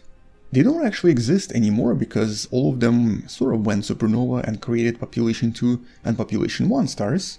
But in essence, these would be extremely bright, extremely massive and very powerful stars, potentially producing way more UV light than normal stars. And by producing more UV light, they could technically explain what we're seeing here. So in other words, the explanation here is that, well, maybe the stars were actually very different back then. Maybe they were just much more powerful than we imagine. Way different from typical stars we see in our own galaxy or in galaxies nearby. But that's of course a somewhat hypothetical explanation, and it doesn't really have much proof behind it, especially any theoretical proof in regards to population 3 stars. So for now it's just a really big mystery. Hello wonderful person, this is Anton, and when it comes to galaxies, there are only a few that are actually iconic, and one of them is right here. This is known as the Carthwheel galaxy. The galaxy that you can see right here in the picture from Hubble, and a galaxy that I've recently mentioned in one of the videos about ring galaxies, because this is actually one of the most iconic ring galaxies out there, and allowed the scientists back in the day to essentially explain how we today believe a lot of ring galaxies form. You can actually learn a little bit more about this in this other video that should be in the description below. But very recently, the scientists announced that they released new pictures and have conducted new observations of the region where this galaxy is located by using the infrared instruments on the James Webb. In the process, seeing this galaxy in new light and providing some new observations and new explanations for what we now believe happened here a few 100 million years ago. And so let's discuss these new pictures and these new observations in more detail and talk a little bit more about this iconic galaxy that sort of forms one of the most beautiful formations out there in the night skies, even though technically you would need a very powerful telescope to actually see this. And let's actually start right here. This is a simulation of this galaxy in Space Engine, and you can sort of see that it's not an only single galaxy here. There are at least 3 galaxies sort of connected to one another gravitationally, although as some of the X-ray observations revealed, there are potentially a lot more here, with most simply being relatively difficult to see because of the distances. And originally, this galaxy was discovered by Franz Zwicky, the Swiss astronomer famous for coining the term dark matter. He was essentially the first to discover these unusual phenomena that he could not explain and called them dark matter, because it was some kind of invisible matter that nobody could see. But in 1941, He also discovered another mystery he could not explain. He actually considered it to be the most complicated structure that still had no explanation and could not be explained with simple stellar dynamics.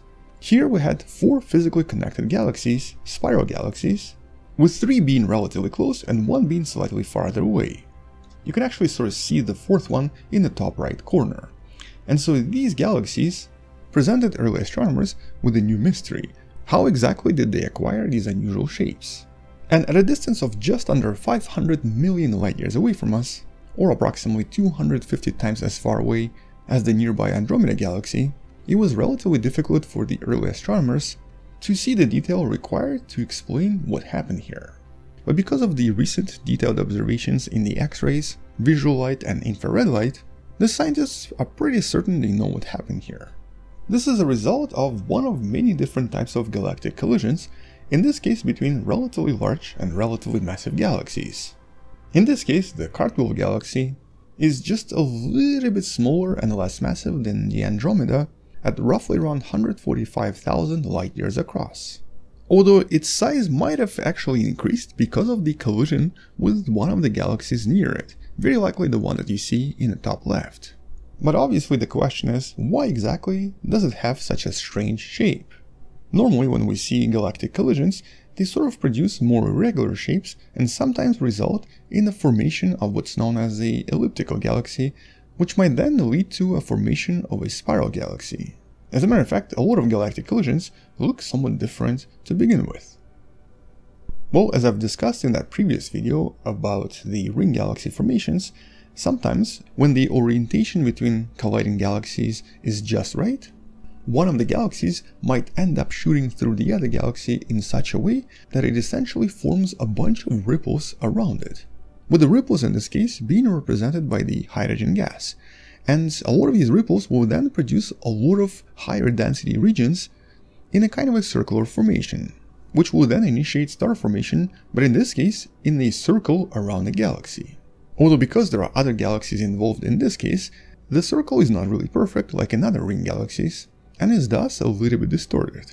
In this case, we actually have 2 different rings in this galaxy, very likely from multiple collisions, with the outer ring having a velocity of about 270 km per second as it moves around the galaxy.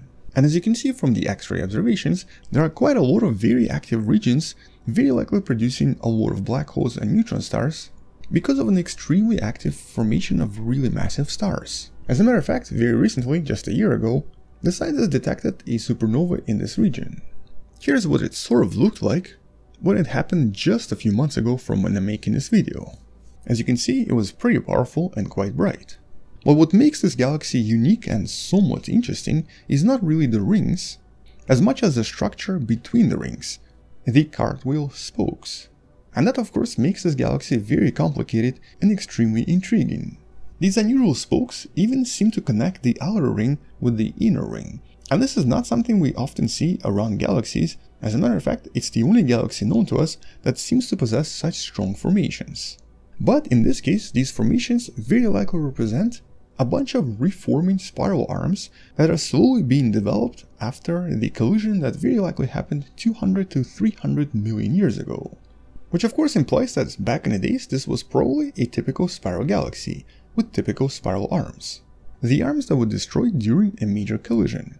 However, following this collision, some of the previous dynamic forces started to slowly rebuild these arms and created these spokes we see connecting the 2 rings, with the new images from the James Webb telescope revealing new details about all of the star formation and about these spokes.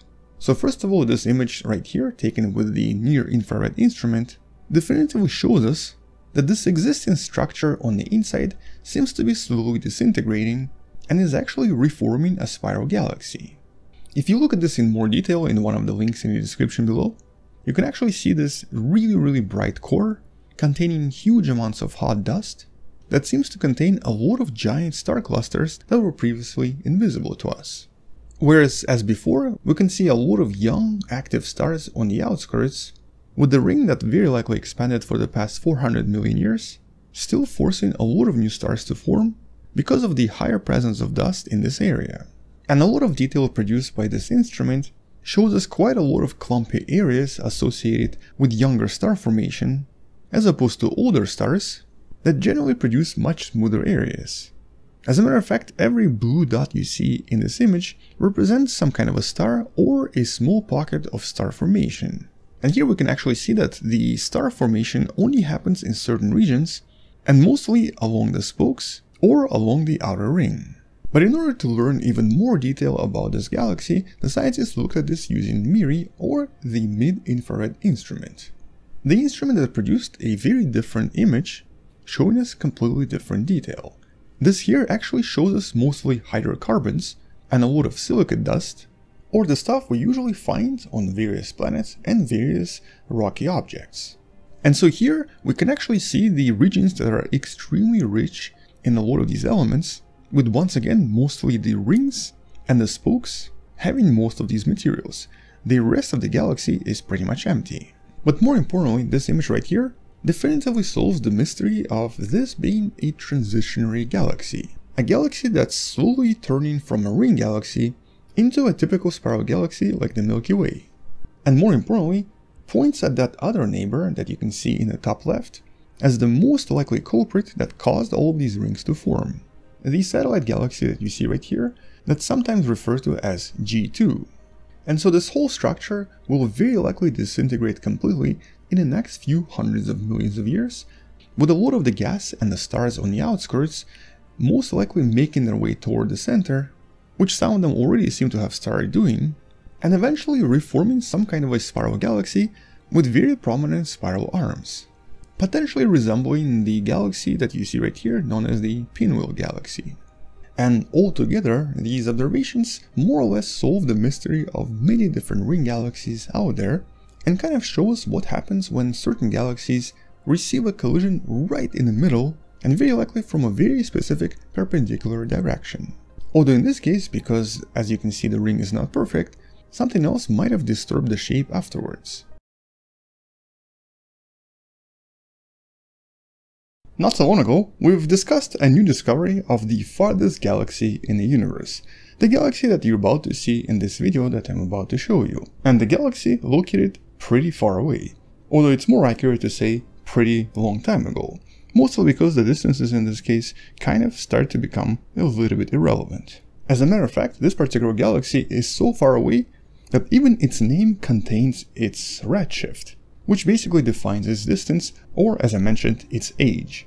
This galaxy is known as GM-Z11, with Z11 in this case representing the redshift of 11, equivalent to the age when the universe was only about 400 million years old, and the approximate distance to this galaxy being about 32 billion light years. The reason why it's not 13.4 billion is because of the expansion of the universe. We've discussed this in some of the previous videos that might be somewhere in the description. But discovering this galaxy took quite a long time, and quite a lot of analysis and a lot of investigations. Yet now, something happened completely by accident. The scientists found something else, something even farther away, based on the relatively newly released image from the James Webb telescope. The image that only took a few hours to create, with the data and the image essentially being a kind of a test run, implying of course that when the James Webb telescope starts to observe objects directly and for a long time, we're going to start discovering some incredibly faraway objects, even farther away than anything we've ever seen before. And so I wanted to talk a little bit more about this new paper and the new discovery, which will hopefully highlight how incredibly powerful the James Webb telescope is compared to any other tool previously used by the scientists. So just as a reminder, this particular image, unofficially referred to as the James Webb Deep Field, only took about 12.5 hours to produce, whereas the Hubble Ultra Deep Field that you see right here took a few months to produce, and the earlier version of the image took at least 10 days. Which means that the James Webb telescope is able to capture so much more light and see so much farther away in much shorter time than any previous telescope we've had before. Which sort of makes sense, of course, because one of the main purposes for this telescope is to try to discover what the edge of the universe sort of looks like, and to try to discover these super faraway galaxies that are practically invisible in optical light. And so the scientists specifically designed this telescope in order to detect these really faraway galaxies as old as 13.8 billion years, if of course they existed back then. it should still be able to see the light from the really early universe pretty easily once it starts its observations and continuously points the mirrors in the same direction. But as you can see from this image created by NASA, James Webb Telescope essentially covers a really big part of the infrared spectrum, much wider than the Spitzer telescope, and something that the Hubble was never able to do well either.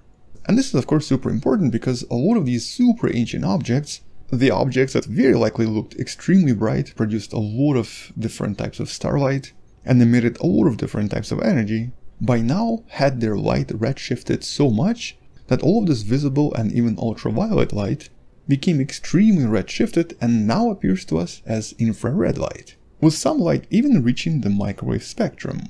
Which of course means that we're not really able to see these galaxies with a typical telescope such as the Hubble telescope, but James Webb can see them really well. And more specifically, it's able to directly observe that era in the beginning of the universe, often referred to as the Dark Ages, when the stars just started forming, the galaxies started to develop, and the universe was still not particularly transparent. Something that started approximately 375,000 years after the beginning of the Big Bang expansion, but most likely ended within about 1 to 1.1 billion years. And so during that time, things were not particularly clear, and so it's actually kind of difficult to see those things and to study that particular part of the universe. But this telescope makes it slightly easier. As a matter of fact, as this recent study discovered, it makes it a lot easier. And so the scientists behind this paper, with the title 2 Remarkably Luminous Galaxy Candidates at Redshift 11 to 13 revealed by James Webb Telescope, pretty much tells us exactly what this paper is all about. First of all, it reminds us that we've only discovered one single galaxy at a redshift of over 10, when the universe was approximately 500 million years or younger. And that's of course the GNZ11 galaxy I previously mentioned. But second of all, they're able to discover not one, but two separate galaxies at ridiculously faraway distances of redshift 11 to even redshift 13, which officially means that this galaxy is no longer the farthest ever found. It's now this tiny blob, which when zoomed in would probably look something like this, with this new galaxy referred to as Glass-Z13. Wait, glass? Why glass? Well, it's actually the name of a survey or the early release data from the infrared imager on top of the James Webb Telescope that released all of this data approximately a month ago, somewhere in mid-June of 2022. And somewhere in this data, the scientists realized that some of the really ancient, really powerful light was actually being absorbed by a lot of the neutral hydrogen that used to exist in the early universe and ended up absorbing a lot of the light that we just cannot see anymore. Nevertheless, by looking at the data from the James Webb, they were able to discover several patches where something was clearly being absorbed, some kind of ancient radiation. And because in this case the emissions that were being absorbed are very likely what's known as the Lyman alpha emissions, or the emissions of hydrogen usually coming from extremely powerful galaxies that we've seen in a lot of different places, in this case, by using all of this data, it became possible to work out the redshift to these really far away invisible objects, with one of them being a little bit closer to us compared to the previous record holder, and one of them being super far away. The distance in this case would be about 33 billion light years away from us, with the universe being only about 300 million years old. That's actually the time when we think stars only started forming. And so naturally this represents some of the earliest universe we've ever observed. Quite a lot of mysteries here, quite a lot of uncertainties, and quite a lot of potential discoveries. Hello wonderful person, this is Anton, and today we're going to be discussing some of the new discoveries coming from a very intriguing region known as the Zone of Avoidance. The region that you can kind of see in this video right here. But what exactly is it, and why is it called that, and what exactly did the scientists discover? And the reason why it's called the Zone of Avoidance is kind of intriguing. During the early astronomy days in the 18th and 19th century, as the astronomers started to discover a lot of new objects in the night skies, they started to notice all sorts of different types of nebula, like the one you see right there. And these were actually pretty common everywhere, and they started to be described by a lot of different studies. But some of these nebula had very specific shapes. They became known as the spiral nebula, mostly because they had an unusual spiral shape, and there were quite a lot of them discovered during those early astronomy days, and they were pretty much all over the place, no matter where you looked, except for one area. Roughly around 10 degrees of night skies were completely devoid of any spiral nebula. Other types of nebula were still present here, but not the spiral ones. And so because of this, some of the early astronomers in the 19th century started to refer to this as the zone of avoidance. For some reason, there were no spiral nebula in that particular region. And if you know anything about the history of astronomy, you probably already figured out why. These unusual spiral nebula that the scientists were seeing were actually something that looked like this. They were not nebula at all, they were galaxies. But it wasn't until the late 1920s, or even more like 1930s, that the scientists finally realized that the universe was much bigger than we ever thought, and that essentially each of these spiral nebula were actually individual galaxies with their own nebula on the inside. This was actually following something known as the Great Debate that happened roughly around 100 years ago, and you can learn more about it in the video in the description. And so essentially the zone of avoidance did not have any galaxies present in it. And eventually the scientists realized why. They were most likely there, but they were just invisible to us because of a huge amount of dust hiding all of them. And that's because that particular region is literally the center of our galaxy. The region that you see right here, where quite a lot of dust is present right in the middle of the Milky Way and is essentially hiding pretty much everything behind it. It's a little bit easier to visualize it right here in these images created by various surveys, with this whole region representing almost like a wall of dust, hiding almost everything behind it. Which is also why this region has always been so mysterious, because it does seem to hide quite a lot of intriguing stuff. But naturally, it's really only invisible to us in the optical light. It starts to appear a little bit different in the infrared, and a lot of other frequencies, including of course radio light, which suddenly uncovers quite a lot of stuff we were not able to see before. And so in the last few decades, the scientists did start to make some discoveries, finding certain objects hiding here, and even finding objects that were behind our galaxy in that particular direction. And that's actually precisely what the scientists want to study. They really want to kind of see through this and try to find out what's actually hiding behind it, millions or even billions of light years away from us. And one of the most important reasons why the scientists want to do so can be seen in this image. This is also where the mysterious Great Attractor is located, which seems to represent the most gravitationally potent area, attracting everything in the vicinity and making everything, including the Milky Way, moving toward that point. At the moment, nobody knows what it is, what's creating all of this gravitational attraction, or why all of the millions of galaxies are actually moving toward this point, but by being able to see through the zone avoidance, we might be able to finally solve this mystery. And so in the last few decades, the scientists have been finding new ways to try to see through this, to try to peer through all of this dust, and to actually discover new objects. And because approximately 10 to 20% of the entire night skies is hidden behind all of this, it's actually one of the most exciting areas to study. And some of the first breakthroughs were made by the Italian Paolo Maffei, who used one of the first infrared surveys to discover two galaxies. Back then, he was one of the most famous astronomers / astrophysicists, and definitely laid the foundation for how the scientists would then look for new objects using very similar techniques. And so he discovered two galaxies. They're now known as Maffei 1 and Maffei 2, both of which are only visible in the infrared, and both of which are basically in the zone of avoidance. For example, in this image by NASA, you can even barely see it, visible as a tiny galaxy on the bottom. And the pioneering techniques from Paolo Maffei eventually led to a lot of new discoveries, and of course the propositions for bigger infrared telescopes, including eventually James Webb that we have right now. Although even in the infrared light, there is still quite a lot of noise here, and a lot of things are still hidden from the view. And that's actually because there are also a lot of other objects, including various stars, that create a problem when telling things apart. It's actually kind of difficult to tell if something is close to us or far away. But later surveys decided to do something different. They also used radio emissions, or basically radio wavelengths, the wavelengths that can easily see through most of the dust in a galaxy, to try to discover even more distant objects by, for example, looking at the hydrogen line, also known as 21 cm emission line, which in the process did discover more galaxies, or two galaxies, Dwingly 1 and Dwingly 2. These were almost invisible in the infrared light and were only detected later on, after the scientists were able to identify them using radio frequencies. And because some of these galaxies were actually really massive and really big, the fact that they're invisible to us makes this area extremely exciting to study, because essentially every single discovery here becomes kind of groundbreaking and takes us a little bit closer to being able to see through all of this at some point.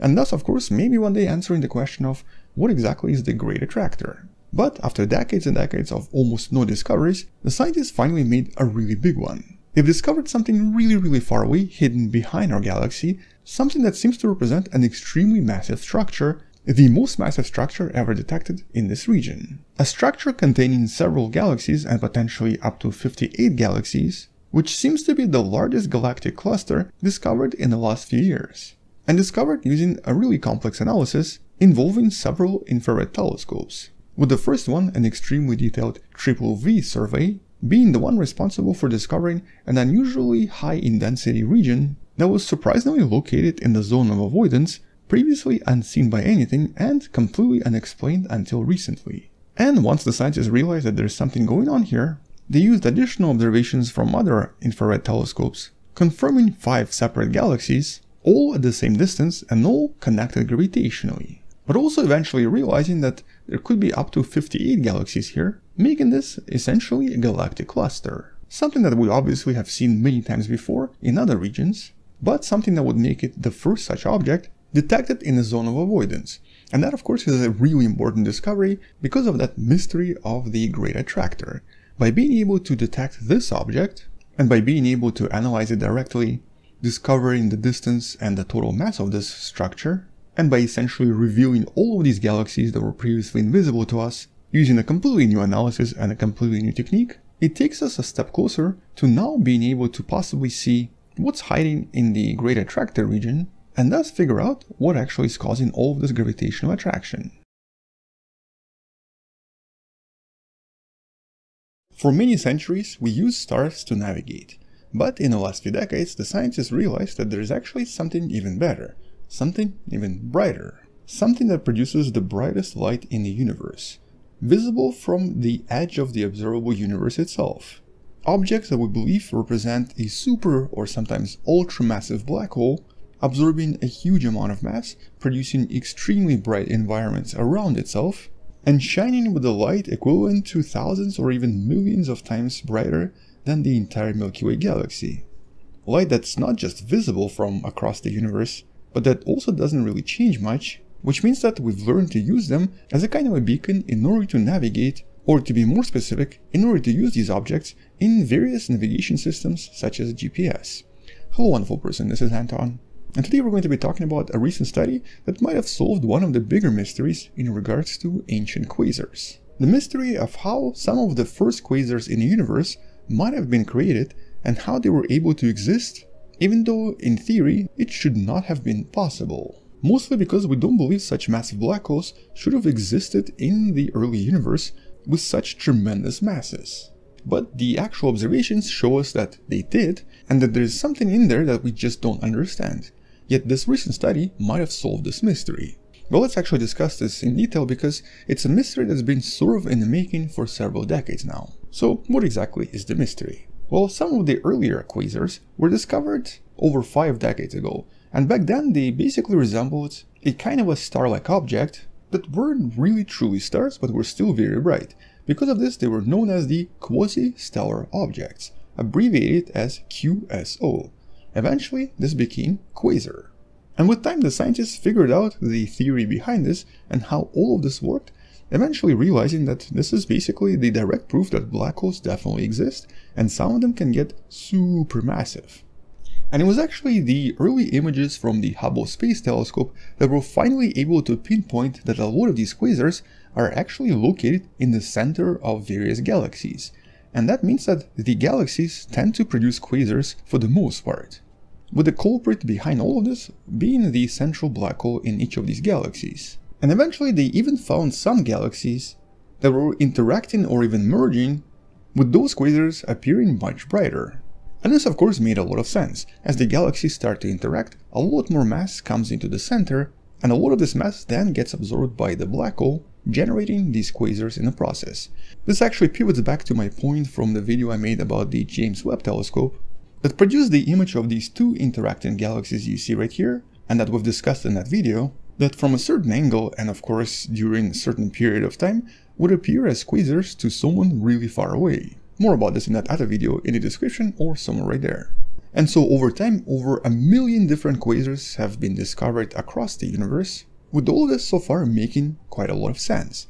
But then something unusual started to happen in the early 2000s. The scientists also started to discover some of the earlier quasars, with the current record holder being the quasar known as ULAS J1342 plus 0928, with many of these quasars also containing really massive black holes.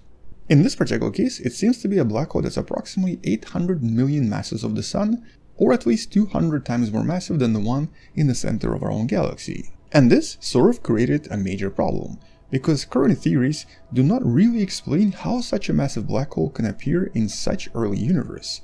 Today we know that when a typical black hole grows in size, it generally has two opposite forces acting in unison. There is a force pushing things out, as a lot of things are being emitted because of all of this radiation produced. This is what's known as the galactic wind, or in some cases it can also be known as the quasar wind. And then we obviously have the force of gravity from the black hole itself that tends to attract everything and tries to basically consume it to some extent. But because of the size of the black hole, which means that they're generally quite small, most of the mass does not get absorbed and ends up going through the rest of the galaxy and even escapes into the intergalactic space. And so there are actually limits on how fast a black hole can grow in size, and by using these limits we can determine that some black holes should not have been possible so early on. For example, this one here seems to have appeared in the universe only 690 million years after the beginning of the universe, meaning that somehow it managed to grow super fast and became super powerful already. And though maybe that one particular galaxy could have been a fluke, since then the scientists have found more. This one is at least 1.5 billion masses of the Sun, and was already around 700 million years after the beginning of the Big Bang. And this one is 1.6 billion masses of the Sun, and was around 670 million years after the beginning of the universe. And so this sort of created a problem for modern astronomy. And just as a side note, the most amount of emissions coming from various quasars around the universe, or basically the highest number of quasars in the universe, existed approximately 10 billion years ago, so basically before the solar system was even around. With time, the number of quasars decreased dramatically, and the size of black holes in all of these quasars ranged from several millions to tens of billions of solar masses. The more massive the black hole, the brighter the quasar, with some of the most powerful quasars releasing the amount of radiant energy thousands and thousands of times greater than the Milky Way itself. More intriguingly, some of the more recent studies have even identified groups of quasars that seem to create some of the largest known structures. You can actually see some of them in this list that you can also find in the description below. I think the biggest known today is the one known as Huge LQG, also known as Huge Large Quasar Group, containing 73 separate quasars that sort of look like this in the night skies. But because at least 200 quasars that are less than 1 billion years old have been discovered in the last couple of decades, nobody really understood how this was possible. But the scientists behind the recent study might have finally found an answer by basically asking a computer. They've conducted really complex and really important supercomputer calculations and simulations, showing us how all of this might have been created without the use of any special physics, without the need to change anything in our formula, and without breaking anything anywhere. And it all kind of makes sense. So first of all, today we know that normally quasars are found in these relatively large structures filled with a lot of turbulence and a lot of activity already, meaning that there's a lot of gas interacting and a lot of gas colliding with other gas, creating larger and larger structures. Now, one of the previous studies from a couple of years ago discovered that, well, for one, it's actually possible to create a relatively massive black hole pretty much directly, which can then essentially turn into a quasar, as long as everything here starts with a black hole that's approximately 100,000 masses of the Sun, meaning that it's possible to create all of this from a pre-existing, somewhat massive black hole. But the question was, how do you form these massive black holes when we know that black holes generally are produced during supernova and can grow in size maybe through collisions and maybe through absorbing mass, but we don't really know of any other mechanism. Maybe it was because of excessive radiation in certain regions, some unusual interaction of dark matter, or possibly some unusual gas interaction, or some other unusual interaction that we didn't understand, but that also was not observed in any of these early images where the quasars were clearly visible. So something else had to form these massive black holes right there from scratch. And all of this had to happen relatively fast, within maybe 250,000 years in order to form a massive black hole that could then start consuming mass and grow in size further. But this new supercomputer model essentially recreated some of the formations in the early universe, discovering that by just having enough cold gas that seems to coalesce into these very dense streams, this gas is then capable of growing into relatively massive black holes right there by itself in just a few 100 million years, without the need of anything unusual or anything exotic, with the only requirement in this case being turbulence, a lot of turbulence that you can kind of see in this video. And so because of this hectic interaction of gas and a lot of streams moving around, smashing huge masses into other huge masses, at some point you actually get these relatively large chunks of mass visible in red that create overdensity. And this overdensity eventually collapses catastrophically, creating relatively massive black holes at least 40,000 masses of the Sun. In their simulation they created one with 30,000 and one with 40,000. Which can then start growing bigger and bigger as they absorb more mass and interact with more gas and more matter around them.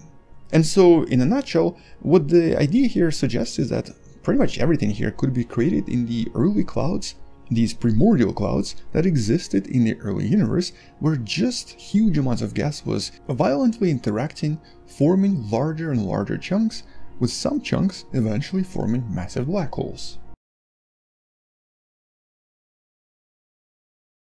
Hello wonderful person, this is Anton, and today we're going to be discussing a somewhat unusual discovery of a relatively nearby galaxy not so far away from the Milky Way that was actually discovered completely by accident not so long ago, for one very unusual reason. For many decades prior to its discovery, it was actually hiding behind a relatively bright star. And so up until approximately 2 decades ago, this galaxy was completely invisible to some of the earlier astronomers. But because this particular star is moving really fast across the night skies, it eventually moved far enough to expose the galaxy behind it, allowing for some early observations and early analysis of exactly what this galaxy is. A galaxy that for now the scientists nicknamed Peekaboo. As in it was hiding, Peekaboo, now it's visible to us. Which is a pretty cute nickname considering this galaxy was hiding from us for so long. With the actual name being Hi-Pass J1131-31. And though the original discovery of this galaxy was already pretty incredible, extremely recently several scientists, using observatories like the Hubble telescope, were actually able to discover something else very unusual about this galaxy. Turns out, Peekaboo belongs to an extremely rare and extremely difficult to explain type of galaxies, whose origin is very mysterious and whose existence we actually cannot explain. And so let's discuss a little bit more about this galaxy and about the actual mystery of what's going on here. And the mystery here is really in regards to the evolution of galaxies and what we already know about galaxies like the Milky Way and a lot of galaxies near us and how we believe they evolve over time. Now, based on a lot of observations from around the universe and especially based on observations from the Hubble telescope, today the scientists believe that various galaxies through collisions and through growth evolve from one type to another. But for the most part, pretty much all of the galaxies we can see around us today will usually have relatively similar features, or at least relatively similar composition and what's known as metallicity. And so in this case, if we were to take a look at a galaxy not so far away from us, especially pretty much most of the galaxies within about 50 million light years away from us, we will discover that they mostly contain relatively similar metallicity, or they essentially contain relatively similar amount of hydrogen, helium, and much heavier elements, implying that most of them evolved around the same time and from pretty much the same material. And metallicity by itself is a pretty important feature to measure because it can generally tell us a little bit more about the age of a certain object. So for example, many globular clusters located in the Milky Way galaxy will often have very similar metallicity, suggesting that many of them are at least 13 billion years old, with the objects existing in the universe much longer usually having higher metallicity because essentially this object becomes enriched in a lot of different materials over time, with the majority of enrichment happening because of various supernovae. As these supernovae happen, they create a lot of heavier materials, which increase metallicity of the environment and the region around them. And so basically, if we find a star that has low metallicity in the Milky Way galaxy, it usually just means that the star is really old. However, if we look at the distant universe and find low metallicity objects there, it basically just means that we're looking at an extremely young part of the universe. But there is something unusual that was discovered about Peekaboo galaxy as well, It turns out to be a galaxy with one of the lowest values of metallicity. It's now defined as an extremely metal-poor dwarf galaxy, one of the lowest ever seen, which would be totally fine if this galaxy was really far away from us, and if we actually found this galaxy with, for example, James Webb Space Telescope when looking at super distant parts of the universe. But that's not the case. This galaxy is one of the closest to us. It's within what's known as the local sheet, which is a shape formed by several nearby large galaxies within about 60 million light years away from us. But in this case, this galaxy is only about 22 million light years away from us, located pretty close to the Milky Way, and very likely being one of the satellites of NGC 3621, a relatively large spiral galaxy in the same location at approximately the same distance. But that's what makes this discovery so strange. It seems to be the only such object in the vicinity, and there doesn't seem to be another galaxy with similar properties, or more importantly, with similar metallicity. All of the other galaxies in the region definitely are more similar in metallicity to the Milky Way, suggesting that all of them were created around the same time. Although compared to a lot of other galaxies, it is located in a low-density environment, potentially slightly away from that larger galaxy. But I guess that's really the main mystery. Where exactly did it come from, and how exactly did it form? This is a type of a galaxy we expect to see billions of light years away from us in extremely early universe when the galaxies were just forming and just evolving. So could this low metallicity be explained in some other way? Maybe it's because it just has a bunch of old stars. Well, not really. It seems to contain a lot of young blue stars. As a matter of fact, the image itself shows this galaxy as very bright, very blue. So many of the stars here are very active and are producing a lot of energy. And they're definitely going to be going supernova as well. And it also does not seem to contain a lot of so-called red giant branch stars, which often indicate a galaxy or a globular cluster is on a slightly older side. And by doing a more thorough examination of approximately 60 separate stars in this galaxy, the scientists definitively confirmed that all of them are very hot, appear to be really young, but are also extremely low in metallicity, as if they were born not so long ago, possibly within the last 5 billion years, maybe even less than that. In other words, it implies that this galaxy is potentially even younger than the solar system itself. It didn't exist when the solar system was forming and suddenly appeared out of nowhere. Which is really strange because nobody can currently explain where exactly it came from and how it was created. And this is only one of most extremely metal-poor galaxies known to us, with unusual abundance of oxygen as well.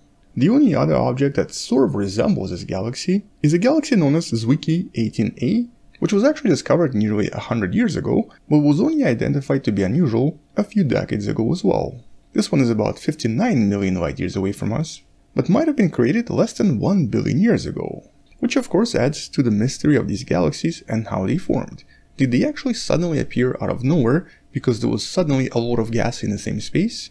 Or, as some of the scientists implied, was this the result of a sudden appearance of matter as it's being guided by these really long tendrils made out of dark matter, with the dark matter then creating the galaxy by forcing all of the matter together in a very short period of time? At the moment there's really no explanation or solution to any of this, but discovering another one of these mysterious galaxies, recently confirmed to be the most extremely metal-poor galaxy in the vicinity, could possibly help the scientists answer a lot of these questions in the next few years. And not just the questions of evolution of galaxies, but also possibly questions of evolution of everything in the universe. Discovering these strange galaxies that don't seem to fit the pattern is exactly how we are hopefully going to be able to solve these mysteries.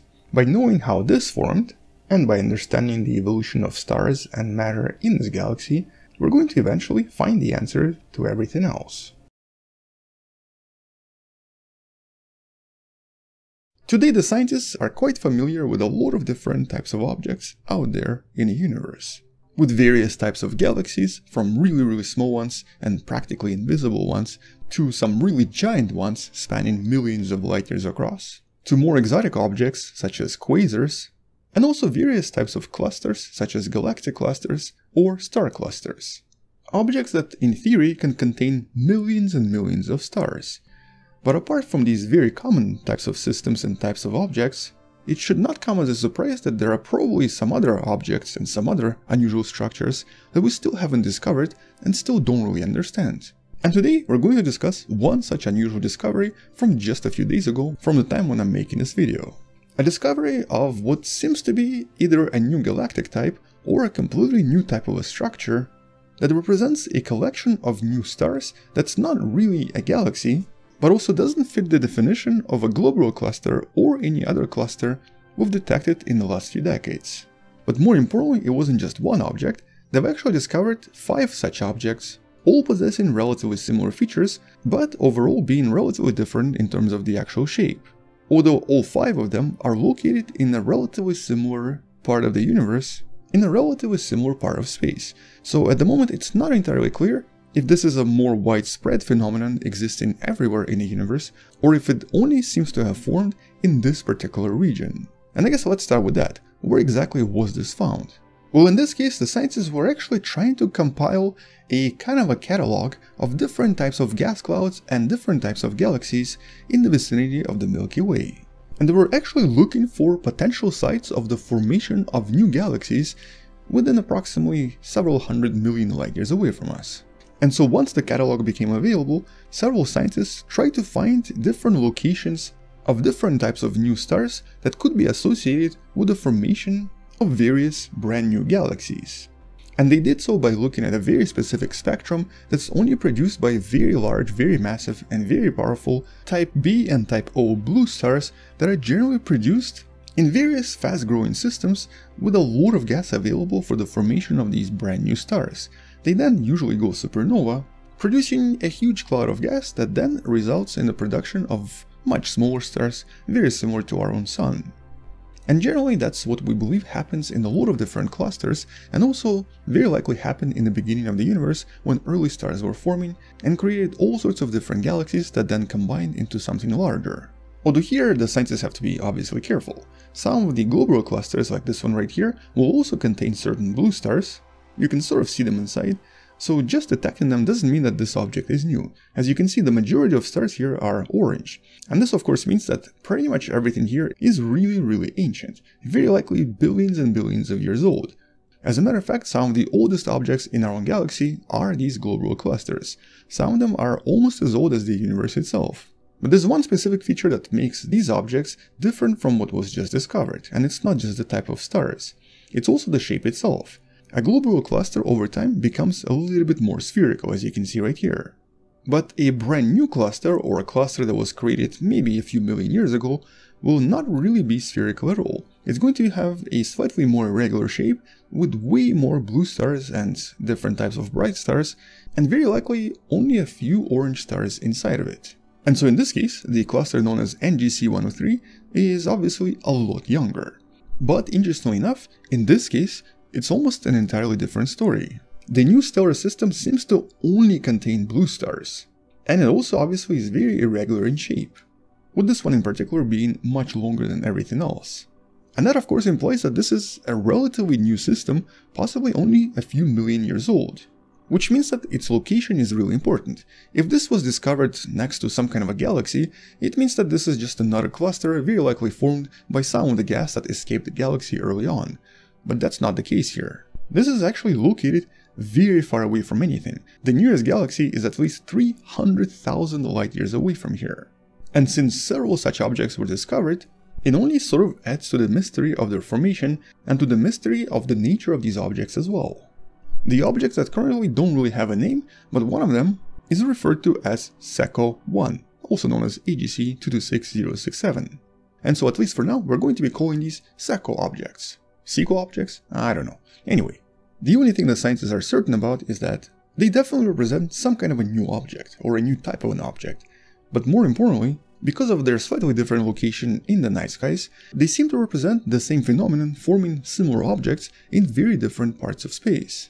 Actually, at least one of them might even be a smaller galaxy, but 2 of them seem to be connected to at least one galaxy, yet some other ones are not connected to anything at all.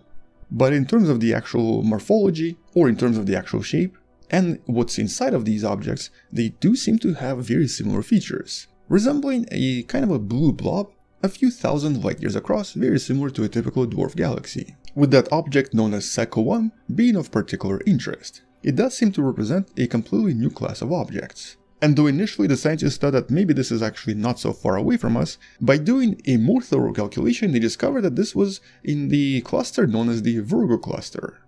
A very dense region with a lot of galaxies present in it, that's roughly around 50 million light years away from planet Earth, but contains up to 2,000 different galaxies interacting, colliding, and, as we've just discovered, potentially creating completely new objects.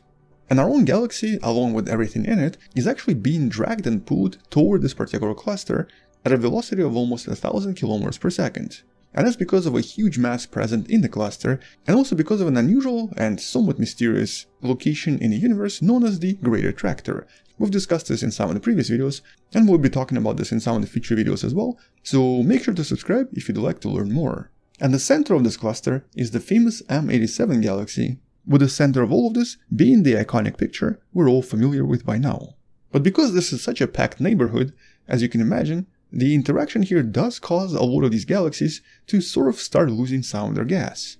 Now generally galaxies lose gas two different ways, either through the collision with other galaxies, or by using a process known as the ram pressure stripping, which usually happens when a galaxy full of gas enters a region that already has gas or has something else inside of it that's a little bit denser. And because of this, some of the gas from inside the galaxy ends up being pushed out or forced from the galaxy, and then ends up creating invisible gas clouds in the intergalactic space. Here's, for example, a very well-known spiral galaxy known as D100, where this beautiful tail is created by the ram pressure because of the motion of this galaxy through somewhat dense region that forces some of this gas out.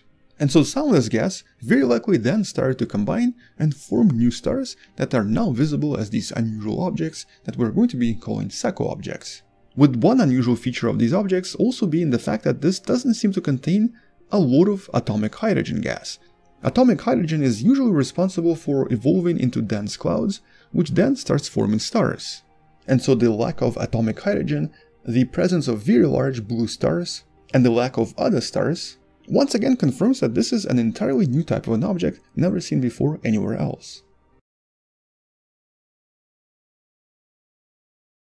Hello wonderful person, this is Anton, and today we're going to be discussing the discovery of what seems to be the largest galaxy out there, or at least the largest radio galaxy. The galaxy that you see right here in this image that the scientists are currently referring to as Alcyoneus, located around 3 billion light years away from us.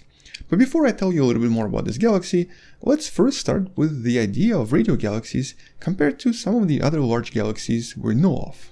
Now, first of all, as the name implies, radio galaxies are generally galaxies that tend to produce way more radio light than a lot of other galaxies near them. The best example here is the nearby Centaurus A. Now, this is sort of what it looks like if you were to combine various frequencies of light, but if you were to look at this galaxy in radio light alone, it would resemble a tremendously large structure that you see right here. We've discussed this in one of the previous videos somewhere right there or in the description below, but this thing right here is several times larger than the full moon in the night skies, stretching hundreds of thousands of light years across. But this structure is really only formed by the two astrophysical jets very likely produced by the central black hole. And so all of this is formed by the black hole itself and can only be formed in so-called active galactic nuclei. But obviously, if you remove the jet and if you remove the activity, the galaxy then shrinks in size, or at least looks much smaller. As a matter of fact, most of these galaxies will appear as relatively small elliptical galaxies. So, sort of like this. Elliptical galaxies are some of the more common galaxies out there, and generally speaking, even now we don't really have a really good way of measuring where these galaxies end. Mostly because they sort of slowly diffuse away, but some of them do have relatively large extended halos. And to date, the largest such galaxy, the largest elliptical galaxy, is the famous IC 1101. The galaxy we've talked about many years ago, and a galaxy that literally dwarfs every other galaxy in the universe. This thing is at least 2 million light years across, at least from the center to some of the outer regions of the halo, and is generally considered to be at least 40 times bigger than the Milky Way galaxy, possibly even more. But it's extremely difficult to define where this galaxy actually ends. We just know that it's just really big. If this right here is the Milky Way, This is the rough estimate of the size of IC 1101. But even 2 million light years is nothing compared to some of the radio galaxies, at least the jets created by these galaxies. Now typically a radio galaxy will always have the same features. It will be some sort of a central elliptical galaxy, there will be 2 jets in opposite directions, and it will always have a hot spot right here. Although the actual plumes can be slightly different depending on what's happening in the vicinity of the galaxy and what sort of mass distribution there is as well. Once again, a really good example is right here from Centaurus A. But some of the larger radio galaxies out there, especially the ones that have been studied for a long time, really sort of start blowing our minds, at least when it comes to size. So for example, the iconic Hercules A galaxy you see right here is already almost the same size as the IC 1101. This is nearly 1.5 million light years across, and this is not even closest to being the biggest of these galaxies. This is actually one of the smaller ones, although it did become popular because it's so easily observable and also because it has an extremely massive black hole in the center, at least 4 billion masses of the Sun in mass. And in the last few years, scientists have discovered more and more of these unusual galaxies, with one of the videos from last year that you can find right there or in the description describing a little bit more about this, with some of these galaxies reaching over 10 million light years across, with many of these beautiful galaxies revealing their true size in just the last few years, simply because we've developed a lot of different, very powerful radio telescopes. This is, for example, a galaxy known as IC 4296. Here are actually 2 examples from just the last year's study. Both of these galaxies are really large. The larger one is about 6.5 million light years across. That's more than 3 times larger than IC 1101. But now we obviously have a new record holder. This is coming from this new study. So, located around 3 billion light years away from us, we have a galaxy stretching approximately 16.3 million light years across, over 8 times bigger than IC 1101. And not only does this make it the largest galaxy and the largest radio galaxy, it also makes it one of the largest galactic structures to begin with the name Alcinius being the Greek name after the son of Uranus, the Greek god of the sky. This particular god was responsible for trying to fight Hercules for the entire supremacy of the cosmos, with this sculpture indicating that Hercules kind of won. But in the process of discovering this galaxy, the scientists were able to provide several answers about radio galaxies that we're going to discuss, with one major mystery that we still cannot answer being what exactly makes radio galaxies the way they are. In other words, why is it that only certain elliptical galaxies become these tremendously large structures? For example, why Hercules A? Why Centaurus A? Why not IC 1101? And although we know that many galaxies do have radio lobes, including our own galaxy, whose radio lobes were discovered just a few years ago, you can see them in bluish-green color right here, there's still no clear explanation for why Centaurus A and other radio galaxies end up producing lobes that are just extremely large in comparison, very long, very powerful. And so the nature of these giant radio galaxies is not entirely understood. Now, at first the scientists thought that, well, maybe it's all connected to the central black hole. The larger the black hole, the larger the lobes. But it doesn't really make sense, because galaxies like Hercules A seem to have lobes that are slightly below average in size, yet the black hole in the middle is one of the largest ever found. Likewise, Centaurus A has lobes that are pretty large, but the black hole in the center is not believed to be really massive at all, with the newly discovered Alcinius galaxy being somewhere in the middle. It's about 400 million masses of the Sun, or about 10 times less massive than the one in Hercules A, but obviously a lot more massive than the one in Centaurus A. So this particular logic of black holes being responsible for the length of lobes does not seem to make sense right now. It has to be some other reason, and some of the previous studies have suggested that maybe it's not really about what's inside the galaxy, not about the internal structure. Maybe it's actually about the environment where they're located, or about how these galaxies are positioned in regards to all of the other galaxies, and more importantly, in regards to the mysterious cosmic web and cosmic filament. The mysterious overdensity that forms these very beautiful patterns across the universe, where a lot of galaxies seem to be located.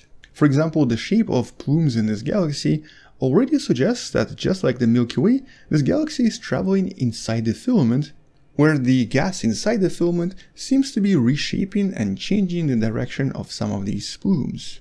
And because the galaxy itself seems to be a fairly normal elliptical galaxy that also seems to have an average mass of about 240 billion masses of the Sun, slightly less massive than the Milky Way galaxy, it suggests that whatever is happening inside the galaxy is definitely not responsible for the formation of the large plumes. The extremely large plumes are very likely formed by the interaction with the environment, especially since the mass here is so much lower than all of the other radio galaxies known to us. And so one suggestion here so far is that, well, maybe it only happens in regions of the galaxy where the overall density of material is much lower than it usually is. So maybe it's happening close to, for example, a typical void or some other underdensity, usually located not so far away from the filament. And moreover, these observations also point at the filament itself potentially being somehow responsible for the production of these really large jets and really large plumes. As a matter of fact, there seems to be some sort of a connection between the filament structure, the filament density, and also the size of the jets. It's still not clear what the actual connection is, but the answer in regards to the size of these jets seems to be more connected to the cosmic filament more so than the galaxy itself. Moreover, by studying the structure of these lobes and their interaction with the nearby material, it becomes possible to actually start probing some of the other secrets, including what's happening in the intergalactic medium, and potentially answer the questions about dark matter as well. But I guess even more shockingly is that this particular galaxy is still growing in size. The plumes are slowly growing larger and they're actually moving away from the galaxy, and so this galaxy is going to remain the largest galaxy simply by growing bigger and bigger. Hello wonderful person, this is Anton, and today we're going to be discussing one of the most fascinating nearby galaxies to us, the galaxy known as Centaurus A. And there's a really important reason for this. It's actually a recent image released by some of the Australian scientists. The image you see right here, but by itself this doesn't really explain to you why this is fascinating. And that's because, well, to try to understand why this is fascinating, we have to imagine that we're able to see the radio waves. And so here, if you were to stand somewhere in the southern hemisphere, for example in Australia, New Zealand, some parts of South America, and if you were to look into the night skies and try to actually see all of this in the radio light, this is what you would be seeing. And this is absolutely mind-blowing. The actual radio frequencies coming from this galaxy would be dramatically bigger than the full moon in the night skies, with these formations themselves being millions of light years in length, but because of the proximity of this galaxy to the Milky Way, it essentially forms something that resembles this. And even though I was already convinced that Centaurus A is one of the most fascinating nearby galaxies, this image by itself once again blew my mind. And so let's discuss this galaxy and also discuss a little bit more about this discovery and what this shows us in regards to the events going on inside this particular galaxy right now. So first of all, when it comes to distances, it's still actually not clear how distant this galaxy is from the Milky Way. The current estimates suggest that it's anywhere from 10 to 16 million light years away from us, but because of the amount of activity on the inside, it becomes a little bit difficult to measure the exact distances, which usually employ various emissions from various types of variable stars. But generally, the average estimate here would be about 12 million light years. So this is what a lot of scientists usually assume when they do a lot of these measurements. And also because it's so bright and so close to us, it's usually one of the best targets for amateur astronomy. But at the same time, because of this brightness, and also because of its unusual shape, it's very difficult to determine what sort of a galaxy this is. The scientists today are not sure if this is an elliptical galaxy, a spiral galaxy, or something in between. And for the first 100 years of its discovery since 1826, it actually wasn't even that interesting to scientists, mostly because back then nobody even knew about active galactic nuclei or black holes in the middle of galaxies, or actually that these were even galaxies. They were believed to be different nebula, potentially different planets. But at the same time, once the scientists realized what sort of a galaxy this was, they also realized how incredibly special this galaxy was. This is the closest active radio galaxy to us, with a very active galactic nucleus on the inside that produces a tremendous amount of radiation and obviously a tremendous amount of energy that's being released through these two astrophysical jets pointed away from the black hole, and the material here is believed to be released at approximately half the speed of light, but it does slow down with time, and the recent discovery from the recent study suggests that a lot of this radio material farther away from the galaxy moves at a speed of about 1000 km per second. But because of its unusual shape that seems to be either elliptical or potentially spiral in shape, and also because of its active nucleus, it's sort of been assumed that this was probably a result of a collision between a spiral galaxy and a collision between an elliptical galaxy. And this resulted in this iconic shape of the galaxy that we're observing from planet Earth. And based on the current calculations of the mass of the central black hole, it's suggested that the mass here is at least 10 times more massive than the one in our own galaxy. So here it's about 55 million masses of the Sun. And all of this activity first produces a lot of radio light, but also ends up producing some of the X-rays visible from farther distances away from the central black hole. And although the X-ray jets here are several thousand light years long, the radio jets end up producing something that's thousands of times longer, at least 1,000,000 light years in length. And there also seems to be quite a lot of different star formation activity, which once again reinforces the idea that this is a result of a galactic collision. So for example, even though the center, the bulge of the galaxy, seems to be composed of mainly really old red stars, the disk surrounding it is for the most part showing the signs of recent star formation. There are quite a lot of different star formation regions here, and they're sort of visible as tiny pink dots in this video. There are over 100 of them in this video, and there are over 100 such regions in Centaurus A galaxy. As a matter of fact, there were at least 2 different supernovae in the last few decades here, so this is a pretty active galaxy in terms of star formation as well. And a few months ago, the iconic Event Horizon Telescope team released an image from this galaxy showing us what's happening right near the center of the black hole. Essentially showing us how the jet evolves really close to the black hole and how it seems to possess very specific structures.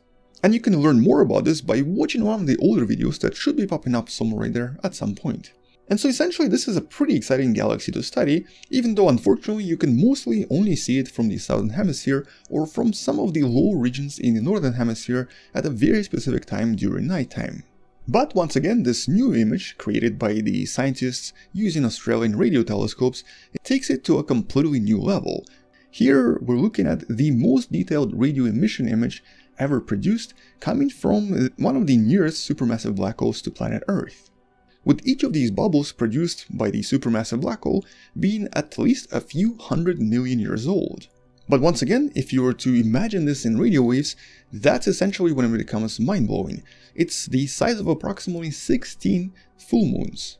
And a lot of this was not actually visible to us simply because, well, first of all, these are extremely difficult to see because of the noise, radio noise coming from a lot of sources on planet Earth, but also because the jets themselves are just extremely bright, so seeing the farther details here or seeing the bubbles on the outskirts becomes just very difficult. And to study all of this, the scientists used the radio telescope that sort of looks like this. There are 256 of these sets in this region, spread over a large area that's several square kilometers in size. The telescope that's usually referred to as the Murchison Wide Field Array. And so because of the sensitivity of this telescope, along with its location in an extremely radio-quiet zone, it allowed the scientists to produce this paper that essentially studies the effects from these jets, and specifically focusing on the radio emissions, confirming one of the interesting ideas in regards to how these black holes are actually fed, and what happens when these jets interact with some of the gas around the galaxy. Today, this idea is referred to as the chaotic cold accretion, and it refers to the idea behind how these black holes are fed. Essentially here, the cold gas that's usually condensed in the galactic halo then ends up slowly moving toward the center of the galaxy, with all of this condensed gas moving closer to the central black hole, which then ends up feeding the black hole, which then produces the jets and releases more gas to the outskirts, with the jets then inflating further and spreading this gas across a very large area around the galaxy, around the galactic halo, which then sort of restarts the cycle again as all of this gas starts to condense and moves closer to the central black hole. So this feedback mechanism is what the scientists believe feeds the black hole, and what the scientists believe we're observing in this radio image produced by MWA. And it seems that a lot of charged particles here are very likely reaccelerated and are essentially interacting with strong magnetic fields present in this region. That's essentially what's producing these radio waves. and the material right here moves at a speed of about 1100 kilometers per second, and approximately 3 masses of the sun of this material is being released from the central black hole every single year. Here's actually another image that was produced by the scientists, and this is a composite image showing us some of the radioplasma that's seen in blue, and you can see there's quite a lot of it. Also X-rays that are visible in orange, and large amounts of cold neutral hydrogen that's visible in purple. Suggesting of course that there's quite a lot of various interaction, quite a lot of reacceleration of matter away from the black hole, and some of this matter then ends up falling back into the black hole, feeding it once again. In the last few years, the scientists have made some really incredible discoveries about our own galaxy, the Milky Way. Discoveries that really redefined our understanding of what our galaxy looks like. And so even though we kind of assume that the galaxy might resemble something like this, the reality is a lot more complicated. First of all, it seems to be kind of warped. It also has all of these unusual streams around it. It has a very large halo that's also slanted as well, and possesses a lot of other features such as globular clusters present all over the place. With all of this discussed in some of the previous videos you can find in the description. But more unusual features become apparent if you start observing the galaxy in other frequencies, for example radio frequencies, infrared light, or even X-ray and gamma ray light that obviously our eyes cannot see, which obviously transforms the galaxy even more. So here's the visible light, here are some of the older observations in the X-rays, the gamma rays, the infrared light, microwave light, and of course radio light as well. But these observations are on a slightly older side. A lot of newer observations started to discover some really incredible features that even today we have trouble explaining. And today we're going to be discussing one of these features, unusual string-like formations, or unusual filaments that seem to be present in the Milky Way itself, but also seem to be present outside of the galaxy, and obviously in other galaxies as seen by various other telescopes. And here we're talking about these very strange filaments we discussed in one of the previous videos, once again in the description below, that kind of become apparent if you look at the galaxy by observing it in radio frequencies. Filaments that stretch for at least several light years, and that seem to propagate throughout the galaxy and seem to be located in a lot of different regions. Although predominantly they seem to be associated with a lot of ancient supernova, or regions with a lot of molecular gas that might possess quite a lot of magnetic energy, which the scientists believe creates these unusual phenomena. And so in some sense these are believed to be magnetic filaments, potentially related to a much smaller phenomenon of solar filaments we observe on the surface of the sun that is magnetic in nature, but also obviously may be formed in some entirely different way we still don't understand. And intriguingly, the scientists behind this recent paper have actually originally discovered the first filament back in the 1980s, pretty much 4 decades ago. Only a small one was seen at first, but more and more started to be discovered as our telescopes became better. And today, over 1,000 filaments have already been discovered all across the Milky Way galaxy, with some of them stretching all the way up to 150 light years in length, with some of the longest ones being located very close to the center of the galaxy.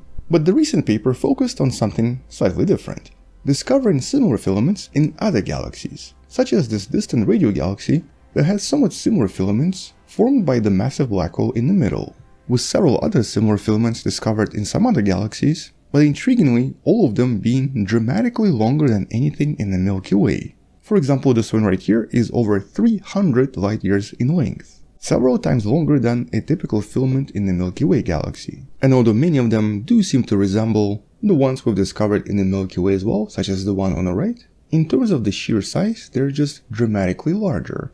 As you can see, the one on the left is approximately 3,000 times longer, even though it possesses a relatively similar shape. Here's another comparable image between the Milky Way on the bottom, an object referred to as feather, and another object 25,000 times larger, located in a distant galaxy, but with somewhat similar features. But in most cases, a lot of these observations came from very active, very massive radio galaxies with really powerful black holes in the center. Although because of the similarity in structure, it might actually appear as if it was created by a relatively similar type of phenomenon, and so the underlying physical mechanism could be generally the same. But unlike the filaments in the Milky Way galaxy, are only visible because, first of all, they're much larger, but they also seem to be much older, very likely existing for millions or even billions of years. Although a lot of newly discovered filaments mostly seem to be part of a large galactic cluster, that contains thousands of different galaxies interacting with one another approximately 1 billion light-years away from planet Earth. But it's the radio galaxies within the cluster that seem to be forming a lot of these filaments. Although despite being very likely more powerful and much larger, their overall magnetic field is much weaker as well, at least 1,000 times weaker than what we actually observe here in the Milky Way. And also, unlike the variety of filaments in the Milky Way galaxy, the majority of extragalactic filaments seem to be mostly at 90-degree angle from the black hole jets that usually look something like this. Which means that they create a kind of an unusual shape that's I think better visible right here. And this particular feature is obviously kind of difficult to explain right now.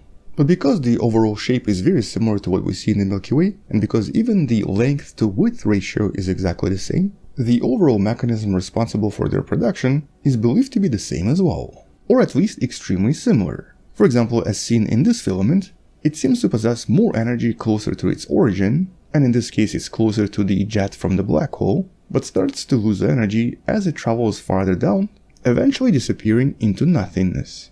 And in both cases, it's not entirely clear where all of this originates. For example, for the radio galaxy, it's assumed that the jet provides the initial energy, with the filament then moving on its own path and losing the energy in the process. But what exactly makes these filaments so long and allows them to accelerate for such a long distance is still not entirely clear. I mean, for example, here you're looking at something that's over 150,000 light-years in length. That's basically the size of our own galaxy. More intriguingly, this seems to be formed by electrons traveling along the magnetic lines, and because they don't travel at the speed of light, it means that for some of these objects, these electrons travel for 100 or even 500,000 years before they finally disappear. In some cases, this can be up to 1,000,000 years, and what exactly allows them to travel for so long without breaking apart is of course unknown. Now, one potential explanation here is, well, maybe all of this comes from the motion of the galaxy itself. As the galaxy rotates, it might create a comet-like tail behind it, essentially forming these unusual filaments. The interaction between the motion of the galactic edge and the stuff between galaxies maybe creates some of these filaments in the process. Or the other explanation could be related to some kind of a turbulence inside a relatively weak magnetic field. As various galaxies inside the cluster move around, the resulting interaction can start creating various vortices and a lot of motion on the inside. And as the weak magnetic field starts to wrap around these disturbances, it can get stretched, folded, and amplified, with time resulting in the variety of different filament-like structures with relatively strong magnetic field inside of them. At least that's one of the two explanations the scientists propose right now, although the reality is that we still actually have no idea how many of these are formed. And more realistically, we actually have no idea if the ones inside the Milky Way, despite their similarity, have anything in common with the ones outside of the Milky Way, or if these are actually completely different phenomena despite their similarity in shape. Now, it's most likely that these are magnetic in nature, and very likely are the result of something extremely powerful, such as a supernova producing these over time, but there's also a chance that many of these are created by different events that actually result in similar observations. Okay, it's only been a few days since I made the last video about the most distant galaxy ever. The galaxy that you see as a tiny red blob in this image, and that the scientists currently refer to as Glass Z13, with Z13 representing the distance to this galaxy. But now, only a few days later, there's quite a lot of chatter on Twitter, and I sort of joined in on the chatter because there are these two new papers, or possibly even more than two, that might have discovered something even more unusual, something even more extreme, and of course something that was discovered in the new data provided by the wonderful James Webb telescope. So, hello wonderful person, this is Anton. Today we're going to discuss this absolutely incredible new discovery that's still extremely preliminary, but could fundamentally change the way we see the universe, or at least the way we see the early universe when the early stars and the early galaxies started forming. Because a lot of this new data suggests that we might actually have underestimated the age by which the galaxies have already formed, and also underestimated the age when the early stars formed as well.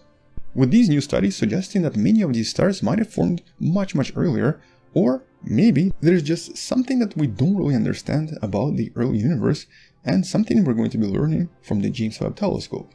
Either way though, these new discoveries are sort of, at least at this point, controversial, and mostly because they sort of contradict a lot of the early predictions and a lot of modern understanding when it comes to the evolution of the universe in general. But I guess before I start, a huge side note. All of this is still very preliminary and has not been peer-reviewed, and more importantly, some of these studies might have actually misread certain galaxies as being more distant than they actually are. In other words, it will probably take a few months before all of this is officially confirmed, or before we can actually understand what's going on here. Anyway, let's start with the basics. So up to about this point, which is just about 1 billion years after the formation of the universe, we kind of have no problems.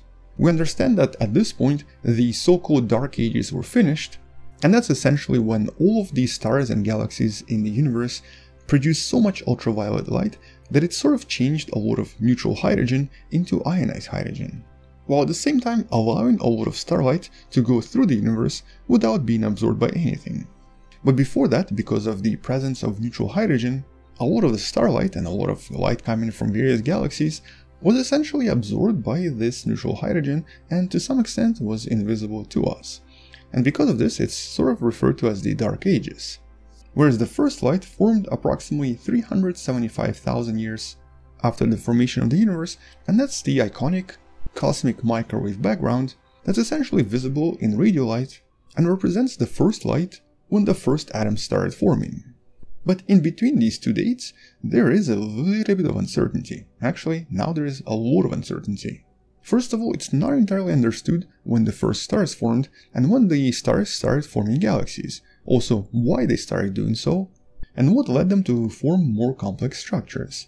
A lot of modern ideas suggest that it's maybe something to do with the very mysterious and somewhat difficult to see cosmic web that you see right here.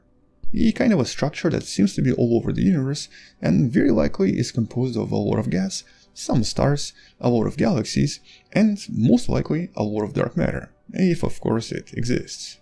But the actual web does exist and has been seen several times.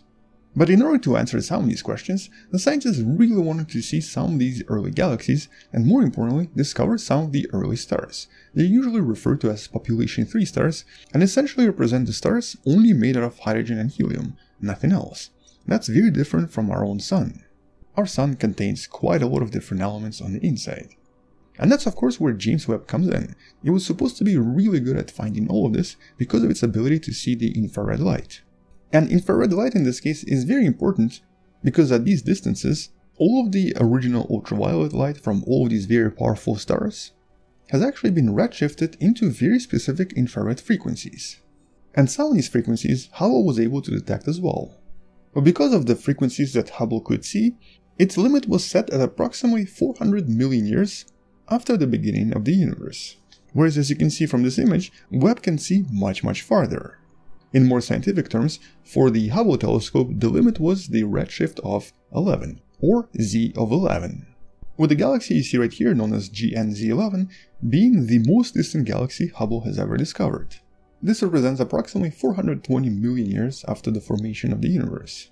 For James Webb telescope, the NIRCam can extend to approximately 5 microns of infrared light, which represents the age of the universe when it was less than 50 million years old. And a super quick side note, at these super far away distances, using the actual distance, which would be in billions of light years or actually over 30 billion light years, it sort of makes it redundant and somewhat difficult to understand. And so because of this, the scientists usually use the idea of redshift.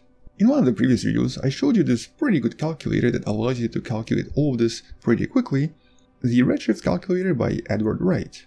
And so here, by calculating the redshift of 11, we can discover that the universe was only about 419 million years old, and the distance here was about 32.1 billion light years away from us, with the light traveling for 13.3 billion years, which transformed any ultraviolet light into infrared light that we can see with James Webb. And so last week, we talked about this new discovery of the galaxy Glass Z13 with the redshift of 13, which at that point was the most likely record holder. In this case, the redshift of 13 gives us the age of about 330 million years. But these two new papers were able to discover a bunch of more objects, with both of these papers focusing on the iconic first image of the galactic cluster SMACS 0723-73, the image that we were shown a few weeks ago. Here's, by the way, what it looked like with the Hubble telescope. Now, as you might already know, this cluster is also gravitationally lensed. You can obviously see it from the unusual warping of the galaxies. And this lens allows the scientists to see much farther than would be otherwise possible.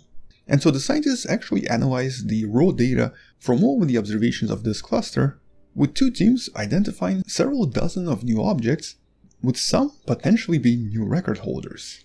And here it's important to highlight the word potentially. These are still very preliminary discoveries and definitely need to be looked at by other scientists. And so in this first paper, the scientists were able to discover 55 highly redshifted galaxies, and 44 of them seem to be entirely new. But more importantly, 6 of them were at the redshift of over 12, and one of them was at the redshift of 16.7, which, if confirmed, would make it the new record holder. This would be a galaxy that's just over 230 million years old, at a distance of almost 35 billion light years away from us. And in order to discover these ancient galaxies, the scientists basically have to look for objects that aren't actually visible at shorter infrared wavelengths, but are visible at certain other wavelengths, which would imply that some of this neutral hydrogen absorbed the ultraviolet light coming from the early stars, but would then allow other light to pass through. And so if they actually discover objects that have these properties, it generally indicates that these must be ancient galaxies that existed during the Dark Ages. Although interestingly enough, a lot of these galaxies discovered so far seem to have a lot of mass in them already, possibly billions of masses of the Sun of material, with a lot of really massive stars on the inside, which was already a surprise because nobody expected to have these very massive galaxies in such early universe. And then we have this second paper that identified 88 candidates. But interestingly enough, at least one of their candidates is at the redshift of 20. And that's when the universe was only 180 million years old, representing the distance of nearly 36 billion light years away from us. Which of course suggests that the stars very likely existed even before that. And that's of course completely unexpected, especially because these are very preliminary observations and very preliminary results. It means that within just a few years we're going to be finding even more records of even more distant objects out there. I'm always super excited to talk about various amateur discoveries in astronomy, specifically discoveries that are done completely by accident and discoveries that were somehow missed by professional astronomers for one reason or another. And in this case, it's a discovery of an unusual new galaxy, a never-before-seen galaxy that seems to be orbiting the iconic Andromeda at a distance of about 2.5 million light years away from us. But it's not this galaxy, that's obviously the Andromeda. It's a galaxy that you can sort of see right here. But where is it? Where's the actual galaxy? And that's essentially where I guess we start our story. Hello wonderful person, this is Anton, and today we're going to be discussing the discovery of Pegasus 5. Or maybe it's Pegasus V. No, I think it's 5. A dwarf galaxy that's sort of visible in this picture right here, but becomes a little bit more obvious once you're shown where it's located. And this is a very unusual ultra-faint dwarf galaxy located somewhere at the edge of the Andromeda that was recently identified by one of the amateur astronomers by using the publicly available data from the National Science Foundation's NOIR lab, the National Optical Infrared Astronomy Research Laboratory, the publicly funded research center that's been getting so much better at both sharing its data and also at science communication. And in this case discovered by the Italian amateur astronomer Giuseppe Donatello. I'm sorry, I totally mispronounced that. Anyway, the astronomer that's already discovered 6 other galaxies before, and who also has some really incredible astrophotography pictures available on the website you can find in the description. But very recently, while looking around at this public data that's available for pretty much everyone to peruse, he accidentally came upon this unusual smudge, as he called it. The smudge that sort of everyone missed. And this turned out to be this unusual hiding dwarf galaxy. The galaxy that we now refer to as Pegasus V, or Pegasus 5. In this case, this was part of so-called DESI Legacy Imaging Survey image. You can access this in the link in the description, and it includes this interactive map that you can use to explore pretty much everything out there. Although unless you have a lot of experience doing this, it would be very difficult to find something here that seems to be out of place. For the most part, pretty much all of these objects are already known to us. But obviously there are still some objects that are hiding in pretty much plain view.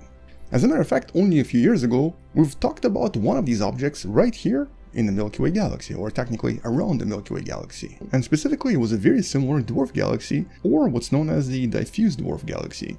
And there are quite a lot of these that have been found around the Milky Way in the last few years. There are over 60 different dwarf galaxies in the orbit around the Milky Way, with one of the most recently discovered being Centaurus 1, but as you can see from this table, quite a few of them have been found in the last 5 years or so. And so obviously more of these will be found in the next few years as more and more telescopes become operational and as our technology improves as well. Similarly, quite a lot of satellites on the Andromeda are already known as well, but only some of them have been discovered relatively recently. As a matter of fact, the last major discovery from the Andromeda previously was approximately 10 years ago. And that's obviously because, first of all, it's much farther away, but also because, well, these galaxies are just generally very difficult to see. And there's a very good reason for this. They're known as diffuse galaxies because they don't contain a lot of bright stars. Any stars that are present here are just very dim, much dimmer than our own sun. And that's because many of these stars are just really old, way past their prime. Some of them are billions of years old, and many of them are what's known as red dwarfs. And many of the bright stars that used to exist here either went supernova a long time ago, or might have been captured by the Andromeda itself. But in this particular case, it wasn't really until the follow-ups that it was officially determined that this is indeed a galaxy, and it's indeed a very dim galaxy. In this case, this was done by the 8-meter Gemini North telescope that used some of its state-of-the-art technology to confirm the existence of this dwarf galaxy. But in the process also determined that this galaxy seems to be extremely low in heavier elements compared to any other dwarf galaxy we found in the vicinity. And what this implies is that this is an extremely ancient galaxy, very likely a galaxy that existed even before the Andromeda and the Milky Way started to form into larger galaxies that they are today.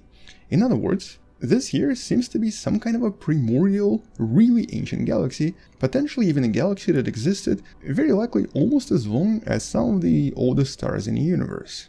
And we know this because this galaxy seems to mostly contain only hydrogen and helium and does not contain a lot of heavier elements such as carbon, nitrogen or oxygen, making this a kind of a fossil galaxy, one of the first galaxies that very likely formed in the vicinity of the Andromeda and the Milky Way, and one of the galactic relics that very likely contains a lot of information about some of the early stars in the universe. It might even contain some of the oldest stars we'll ever discover, but this might be very difficult to find because of the distance and because of the low luminosity. But theoretically, so many more of these galaxies, these relatively hard to see galaxies, should be in orbit around both the Milky Way and the Andromeda even right now. The problem is that we don't seem to see them, and if they don't exist, it might actually create a bit of a problem for the modern cosmology. Specifically, the problems for the ideas behind the mysterious dark matter. But it's not a problem we're going to be solving anytime soon. But in this case, what's interesting is how all of this was discovered. First of all, it was discovered using public data. Second of all, it was discovered by an amateur astronomer. But third of all, it was discovered using a telescope and a survey that was never meant to discover any of this. So it was basically as accidental as it can get. But because of this discovery, by using the Gemini 8-meter mirror, they were then able to identify certain very old, somewhat faint stars, which then allowed the scientists to directly measure the distance to this galaxy and also determine its stellar population, which they discovered to be extremely old. So basically there's still quite a lot of stars out here, millions and billions of different stars, but everything here is super ancient. As a matter of fact, this is probably what most of the galaxies are going to look like billions of years in the future when they no longer have any gas or can produce bright stars. And although it's kinda hard to tell it from this picture, the analysis in this case did determine that there is a huge concentration of really old stars in here. But unlike a lot of other galaxies we've discovered in the last few decades, this one seems to have ceased its star activity and star formation an extremely long time ago. We're talking about billions and billions of years ago. Very likely even before the existence of the solar system and planet Earth. But in this case, the scientists believe that this is maybe the fossil of some of the first galaxies that existed in our area. In other words, it's maybe some kind of a leftover from some of the galactic collision that used to happen here in the beginning of the universe. And so in that sense, it might actually help us understand how Andromeda and the Milky Way formed, but also help us get closer to solving the mystery of the mysterious dark matter. As a matter of fact, it's believed that this particular galaxy was formed during the period known as the reionization period, something we've talked about on the channel previously, and something that the scientists are trying to learn more about because it's a period the scientists want to learn more about as it involves the creation of early stars. And at the same time, this might also help us solve the mystery of the satellite galaxies of the Andromeda itself. As the scientists started to discover more and more satellites of the Andromeda, and specifically some of the dimmer ones, they discovered that many of them seem to have a very unusual orientation, orbiting in a kind of a polar plane in relation to the Andromeda itself. And this is kind of unexpected, because mathematically we think that they should be randomly distributed. But they're not. They do have this unusual polar distribution, and at the moment it doesn't really make sense. There are a lot of unique and unusual galaxies out there in the universe, but in this video we're actually going to be discussing some, if not the most unique ones we've discovered so far. A type of a galaxy that looks very different from anything else we've ever seen before, and that even today is somewhat difficult to explain in terms of its origins. With the recent study you can find in the description below, now discovering a new member. This is known as a polar ring galaxy, an unusual type of a galaxy where the outer ring of gas and also the outer ring of stars doesn't actually orbit in the same direction or even in the same plane as the rest of the galaxy. With this one right here, known as NGC 660, being one of the more popular examples. Although here it's not a true polar galaxy because there is a bit of an angle between the galaxy and the ring itself. And a slightly better example being this galaxy, known as the Helix, also known as NGC 2685, where you can kind of see that the plane and the ring itself are kind of perpendicular to one another. Something that in terms of the galactic formation is not particularly easy to explain. Most of the simulations that have been run when galaxies are created generally don't produce these effects. They generally produce regular spiral galaxies or sometimes elliptical galaxies or anything in between. So how exactly are the polar galaxies supposed to form here then? Here's actually another beautiful example of a galaxy known as NGC 5266. Although in this case I guess it's a little bit difficult to tell that this is a polar galaxy because the central galaxy is more or less elliptical. But objects like this kind of give us a hint on how all of this is created. So first of all of the known polar galaxies are generally documented in what's known as SPRC, Sloan Digital Sky Survey of Polar Ring Galaxies. And currently it contains 275 candidates, with only 70 being best candidates, suggesting that these types of galaxies are actually exceptionally rare. Out of nearly 2 trillion galaxies in the observable universe, we seem to only have 275 polar galaxies, which obviously means that discovering a new one is a huge deal. But I guess what makes all of them kind of similar is that apart from the ring, in their center they tend to contain what's known as the lenticular galaxy. It's sort of a galaxy that's not truly elliptical, but that's also not truly a disk shape either. In other words, it's not a spiral, it's not an elliptical galaxy, it's something in between. And today it's believed that pretty much all of them are a result of some kind of a major collision between two galaxies, although their true formation origin is still being debated even today. But in these polar ring galaxies, the lenticular galaxy is surrounded by a ring that's in almost perpendicular location. But more importantly, it stays separate from the galaxy for billions of years. In other words, this remains as a stable structure, possibly even a permanent structure. Now so far, approximately 400 candidates have been discovered to date, but only a few of them, or actually more like a dozen, have been officially confirmed. And so obviously to try to explain their origin and to try to explain exactly what's happening here and how they're formed, the scientists need to find more examples and potentially more in-between examples in order to potentially discover their origin and their formation story. And that's precisely what the Japanese scientists behind the study wanted to do, by using one of the Japanese telescopes known as Subaru. They essentially focused on trying to discover more polar galaxies using some of the recent surveys. And they found one very good candidate. And to me personally, it was actually really surprising that it was just one. It really highlights how extremely rare these galaxies are. Currently they refer to it as G0953, a galaxy that seems to be located pretty much at the edge of the survey they used, Cosmic Evolution Survey. A survey that employed several telescopes, including Subaru, but also including the Hubble Space Telescope.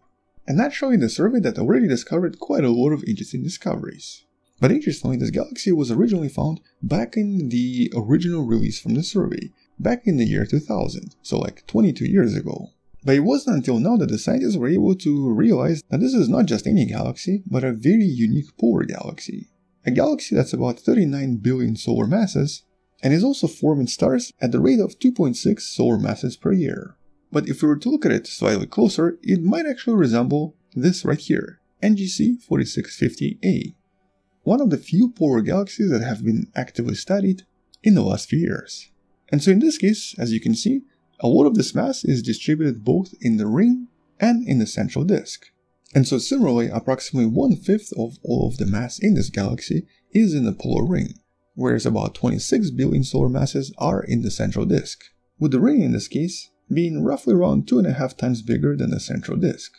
But what makes this discovery particularly unusual is of course the position itself. You can sort of see in this image that it almost looks like a cross. And that's because, like in similar examples I showed you, this is an almost perpendicular ring and has rarely been observed in other galaxies. More importantly, it seems to be almost perfect in its shape and doesn't seem to possess any disturbed features, suggesting that it was produced a long time ago. But from this observation, the scientists also are pretty certain that the disk itself is much younger than the galaxy because it seems to be a little bit bluer, and the central galaxy is very likely a disk, potentially similar to other lenticular galaxies like NGC 2787. But because no additional observations have been made so far, and the scientists haven't even measured the redshift, we don't even know how far away and specifically how big this galaxy currently is. For all we know, this could be super far away and super big. Or maybe it's much closer to us and thus much smaller. But it's galaxies like this, galaxies that have a relatively prominent and relatively old ring around them, that may actually finally help us understand how all of this forms. For example, if this is a result of some kind of a galactic passage or galactic collision, as currently believed by many scientists, it's quite possible that in some collisions, instead of combining into one large galaxy, some galaxies end up stripping a large amount of material from the other galaxy, turns the galaxy into the lenticular galaxy, but then also ends up forming a relatively large disk that's essentially in the polar orbit. With the main difference here being the angle of approach. If the smaller galaxy approaches from a relatively perpendicular position, it might essentially end up losing a lot of its mass, with the mass then assuming a ring-like formation. With some studies suggesting that a small fraction of lenticular galaxies that have smaller galaxies approach them from either the top or the bottom, eventually forming these rings or some kind of a similar formation over time, with the estimates suggesting approximately 0.5% of all lenticular galaxies. But that's of course just one of the explanations that currently unfortunately does not have much proof. A much more convincing explanation is unfortunately the explanation we currently do not have. But by studying galaxies like this, and specifically by looking at various gas features and various star formation features using telescopes like the James Webb, and also trying to establish the timeline for the formation of some of this gas and some of these stars, with time we can definitely work out how all of this works and how these unusual polar ring galaxies are actually formed. Hello wonderful person, this is Anton, and today we're going to be talking about some of the recent discoveries in regards to the more unusual galaxies that we kind of think might not possess any dark matter. The mysterious phenomenon we still don't really understand very well, but the phenomenon that seems to be out there. And to be more specific, we're talking about these very iconic galaxies which are kind of barely even visible here. This one is known as NGC 1052-DF2. That in the past few years created a lot of problems for a lot of different cosmologists. First of all, compared to a lot of other galaxies of the same type, the diffuse galaxies DF2 and DF4 seem to possess pretty much nothing on the inside, only a few stars and only some gas, no dark matter whatsoever. Which creates a few problems for the scientists, but I guess the biggest problem is that nobody can explain how this happened.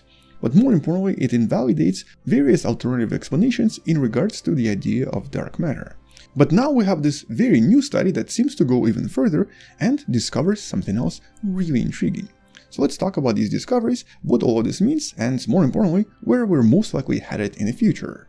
But let's start with a very important side note. At the moment, nobody knows what dark matter is. Nobody knows if it's actual matter, nobody knows if it's just a phenomenon or some kind of a misinterpretation in our observations. And up until this point, there was no good explanation for how certain galaxies seem to possess none of it. But there is dark matter phenomenon nevertheless. It's been observed from a lot of different things around the universe. From motion of the stars around galaxies, to various dilation effects that cannot be explained otherwise, to a lot of other unusual mass observations which can really only be explained as some invisible matter hiding between various galactic clusters.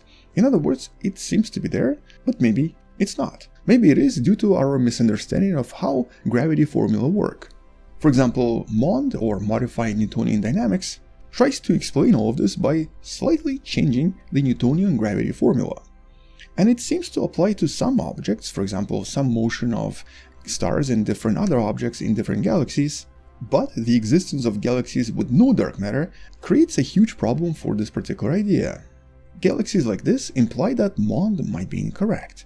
And because of this, there's been a kind of a long discussion now between scientists supporting MOND and scientists supporting the dark matter theory, where some scientists have suggested that maybe we just miscalculated the distance to these different galaxies, and they're actually much closer to us, with motion appearing differently. And another recent study has even suggested that certain galaxies that seem to possess no dark matter could maybe just be observed from a very different angle. Instead of looking at them face on, we might be just looking at them from a slightly shifted angle where motion appears differently. Oh, and by the way, quick clarification, when we're talking about motion, in this case the scientists are actually measuring the motion of different globular clusters that are orbiting around these galaxies. These objects are pretty bright and they're quite easily visible from millions of light years away from us, so that's what they're really talking about. Although in some cases they also measure the motion of the actual dust inside the galaxies, but usually it's globular clusters. But more importantly, a lot of astronomers today believe that galaxies cannot form without some kind of a presence of dark matter. As a matter of fact, dark matter is believed to be the foundation for the formation of galaxies in what you're observing right here, in the cosmic web. And so it's the cosmic web in this case that's responsible for more or less creating the galaxies we're observing across the universe. And the cosmic web seems to be produced by the mysterious dark matter. At least that's one of the most accepted explanations. But when the scientists discovered DF2 and DF4, which seem to be relatively close to one another, this was kind of strange. And so here the scientists behind the original discovery started to speculate maybe there's actually more. Maybe there's an entire trail of these unusual galaxies which might have been created in a very unique way. Moreover, when it comes to the type of these galaxies, there are already so many unanswered questions. So these galaxies are generally known as the ultra-diffuse galaxies, or UDGs for short. Unlike a typical dwarf galaxy like this one right here, known as Small Magellanic Cloud, a typical UDG is defined by an extremely low brightness. Mostly because there are not a lot of stars, but there is quite a lot of mass here nevertheless, usually through the presence of different types of gas, and potentially a lot of other massive objects as well, maybe black holes, maybe something else. But the strangest thing about UDGs is how different they are even within this class itself. Some of them seem to possess ridiculous amounts of mass. A good example here is the galaxy you see on the screen known as Dragonfly 44. Its mass is huge. It's essentially just a little bit less massive than our own galaxy, the Milky Way. Once again determined by measuring various globular clusters. But its luminosity and overall look, I guess, is very similar to those other galaxies I showed you that don't have any dark matter. And their mass is ridiculously small in comparison. So in this sense, it doesn't really make sense how some of these galaxies have huge amounts of dark matter, almost entirely made out of it as a matter of fact, and some galaxies seem to have none. And looks like, in this paper, the scientists might have found one good explanation with visual confirmation of what they're actually looking at. So what exactly is this and what does all of this mean? In this new paper, the astronomers realized that there seems to be some kind of a line of at least 11 different ultra-diffuse galaxies that don't actually contain any dark matter in them, and all of them might have been created in a very similar way. They were probably formed as a result of some kind of a massive collision between two different galaxies. One of them is that bigger galaxy known as NGC 1052, a relatively large elliptical galaxy located in the vicinity of the two smaller ones, and some kind of a smaller progenitor galaxy which could have actually become the remnant known as DF7, with the more exact steps defined in these images. So here we have two different galaxies with both dark matter and gas in them, the galaxies that upon their collision start to intermix, with some of the matter including old stars and old globular clusters being thrown out to the outskirts, along with, as you can see, dark matter. And because this was a head-on collision and very high-speed collision, the dark matter and various stars would have sailed past each other, without any star interaction or collision, with the gas and the stars eventually slowing down, becoming more compact, and eventually forming new galaxies as a result. But the new galaxies did not contain any more dark matter because all of it was initially thrown away. And since this scenario connects the two galaxies we've discovered so far, along with potential other discoveries, and even connects them to the larger NGC 1052, at the moment this seems to be one of the better explanations out there, with all of this most likely happening approximately 8 billion years ago.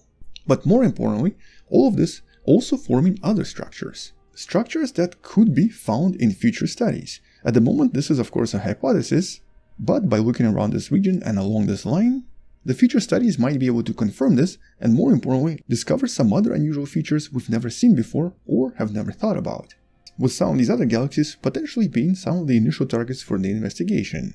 And so because at the moment there seem to be at least 3 to maybe even 7 dark matter-free galaxies along this particular line, with 2 very strange faint galaxies at the end of the line as well, which as this image shows could be the actual dark matter and remaining material from the original collision, at the moment all of this presents a really interesting scenario that definitely has to be confirmed, that could actually provide us with a really good explanation for everything. And because both DF2 and DF4 galaxies are also relatively stable and also seem to be very different from other dark matter-free galaxies which most likely were created relatively recently, and most likely because of the interaction with much more massive neighbor, at the moment a collision 8 billion years ago is really the only possible and feasible explanation here. And naturally, if all of this is correct, it can also help scientists figure out how exactly dark matter behaves when galaxies collide, once again possibly even help scientists to figure out what dark matter actually is by looking at those 2 individual galaxies on the outskirts, and could also answer a lot of other questions in regards to various galactic collisions and what happens to various material in those galaxies when 2 galaxies collide at high speeds head-on. Although at the moment it really only explains the formation of these 2 unusual galaxies, DF2 and DF4, not really other galaxies we've discovered that don't possess dark matter in them. There are still some other ones which are unexplained even today. But it will probably take some time, possibly a few months, maybe even a few years, before the scientists can confirm and, well, most importantly calculate the distances and the masses to all of these galaxies observed in this picture, and thus establish what's actually happening here and if the hypothesis is correct. It is a very exciting explanation, but it could be also completely wrong. For example, if a lot of these galaxies are not on the same line, and if they're actually much closer or much farther away from us, this kind of invalidates this entire explanation. But because this is the best explanation we have so far, I'm actually kind of excited to talk about this in some of the future videos as the new studies come out and as new explanations become available. Until then, thank you for watching, subscribe, maybe share this with someone who loves learning about space and sciences, maybe come back tomorrow to learn something else, and support this channel on Patreon by joining channel membership or by buying the Wonderful Person t-shirt you can find in the description. Stay wonderful, I'll see you tomorrow, and as always, bye bye.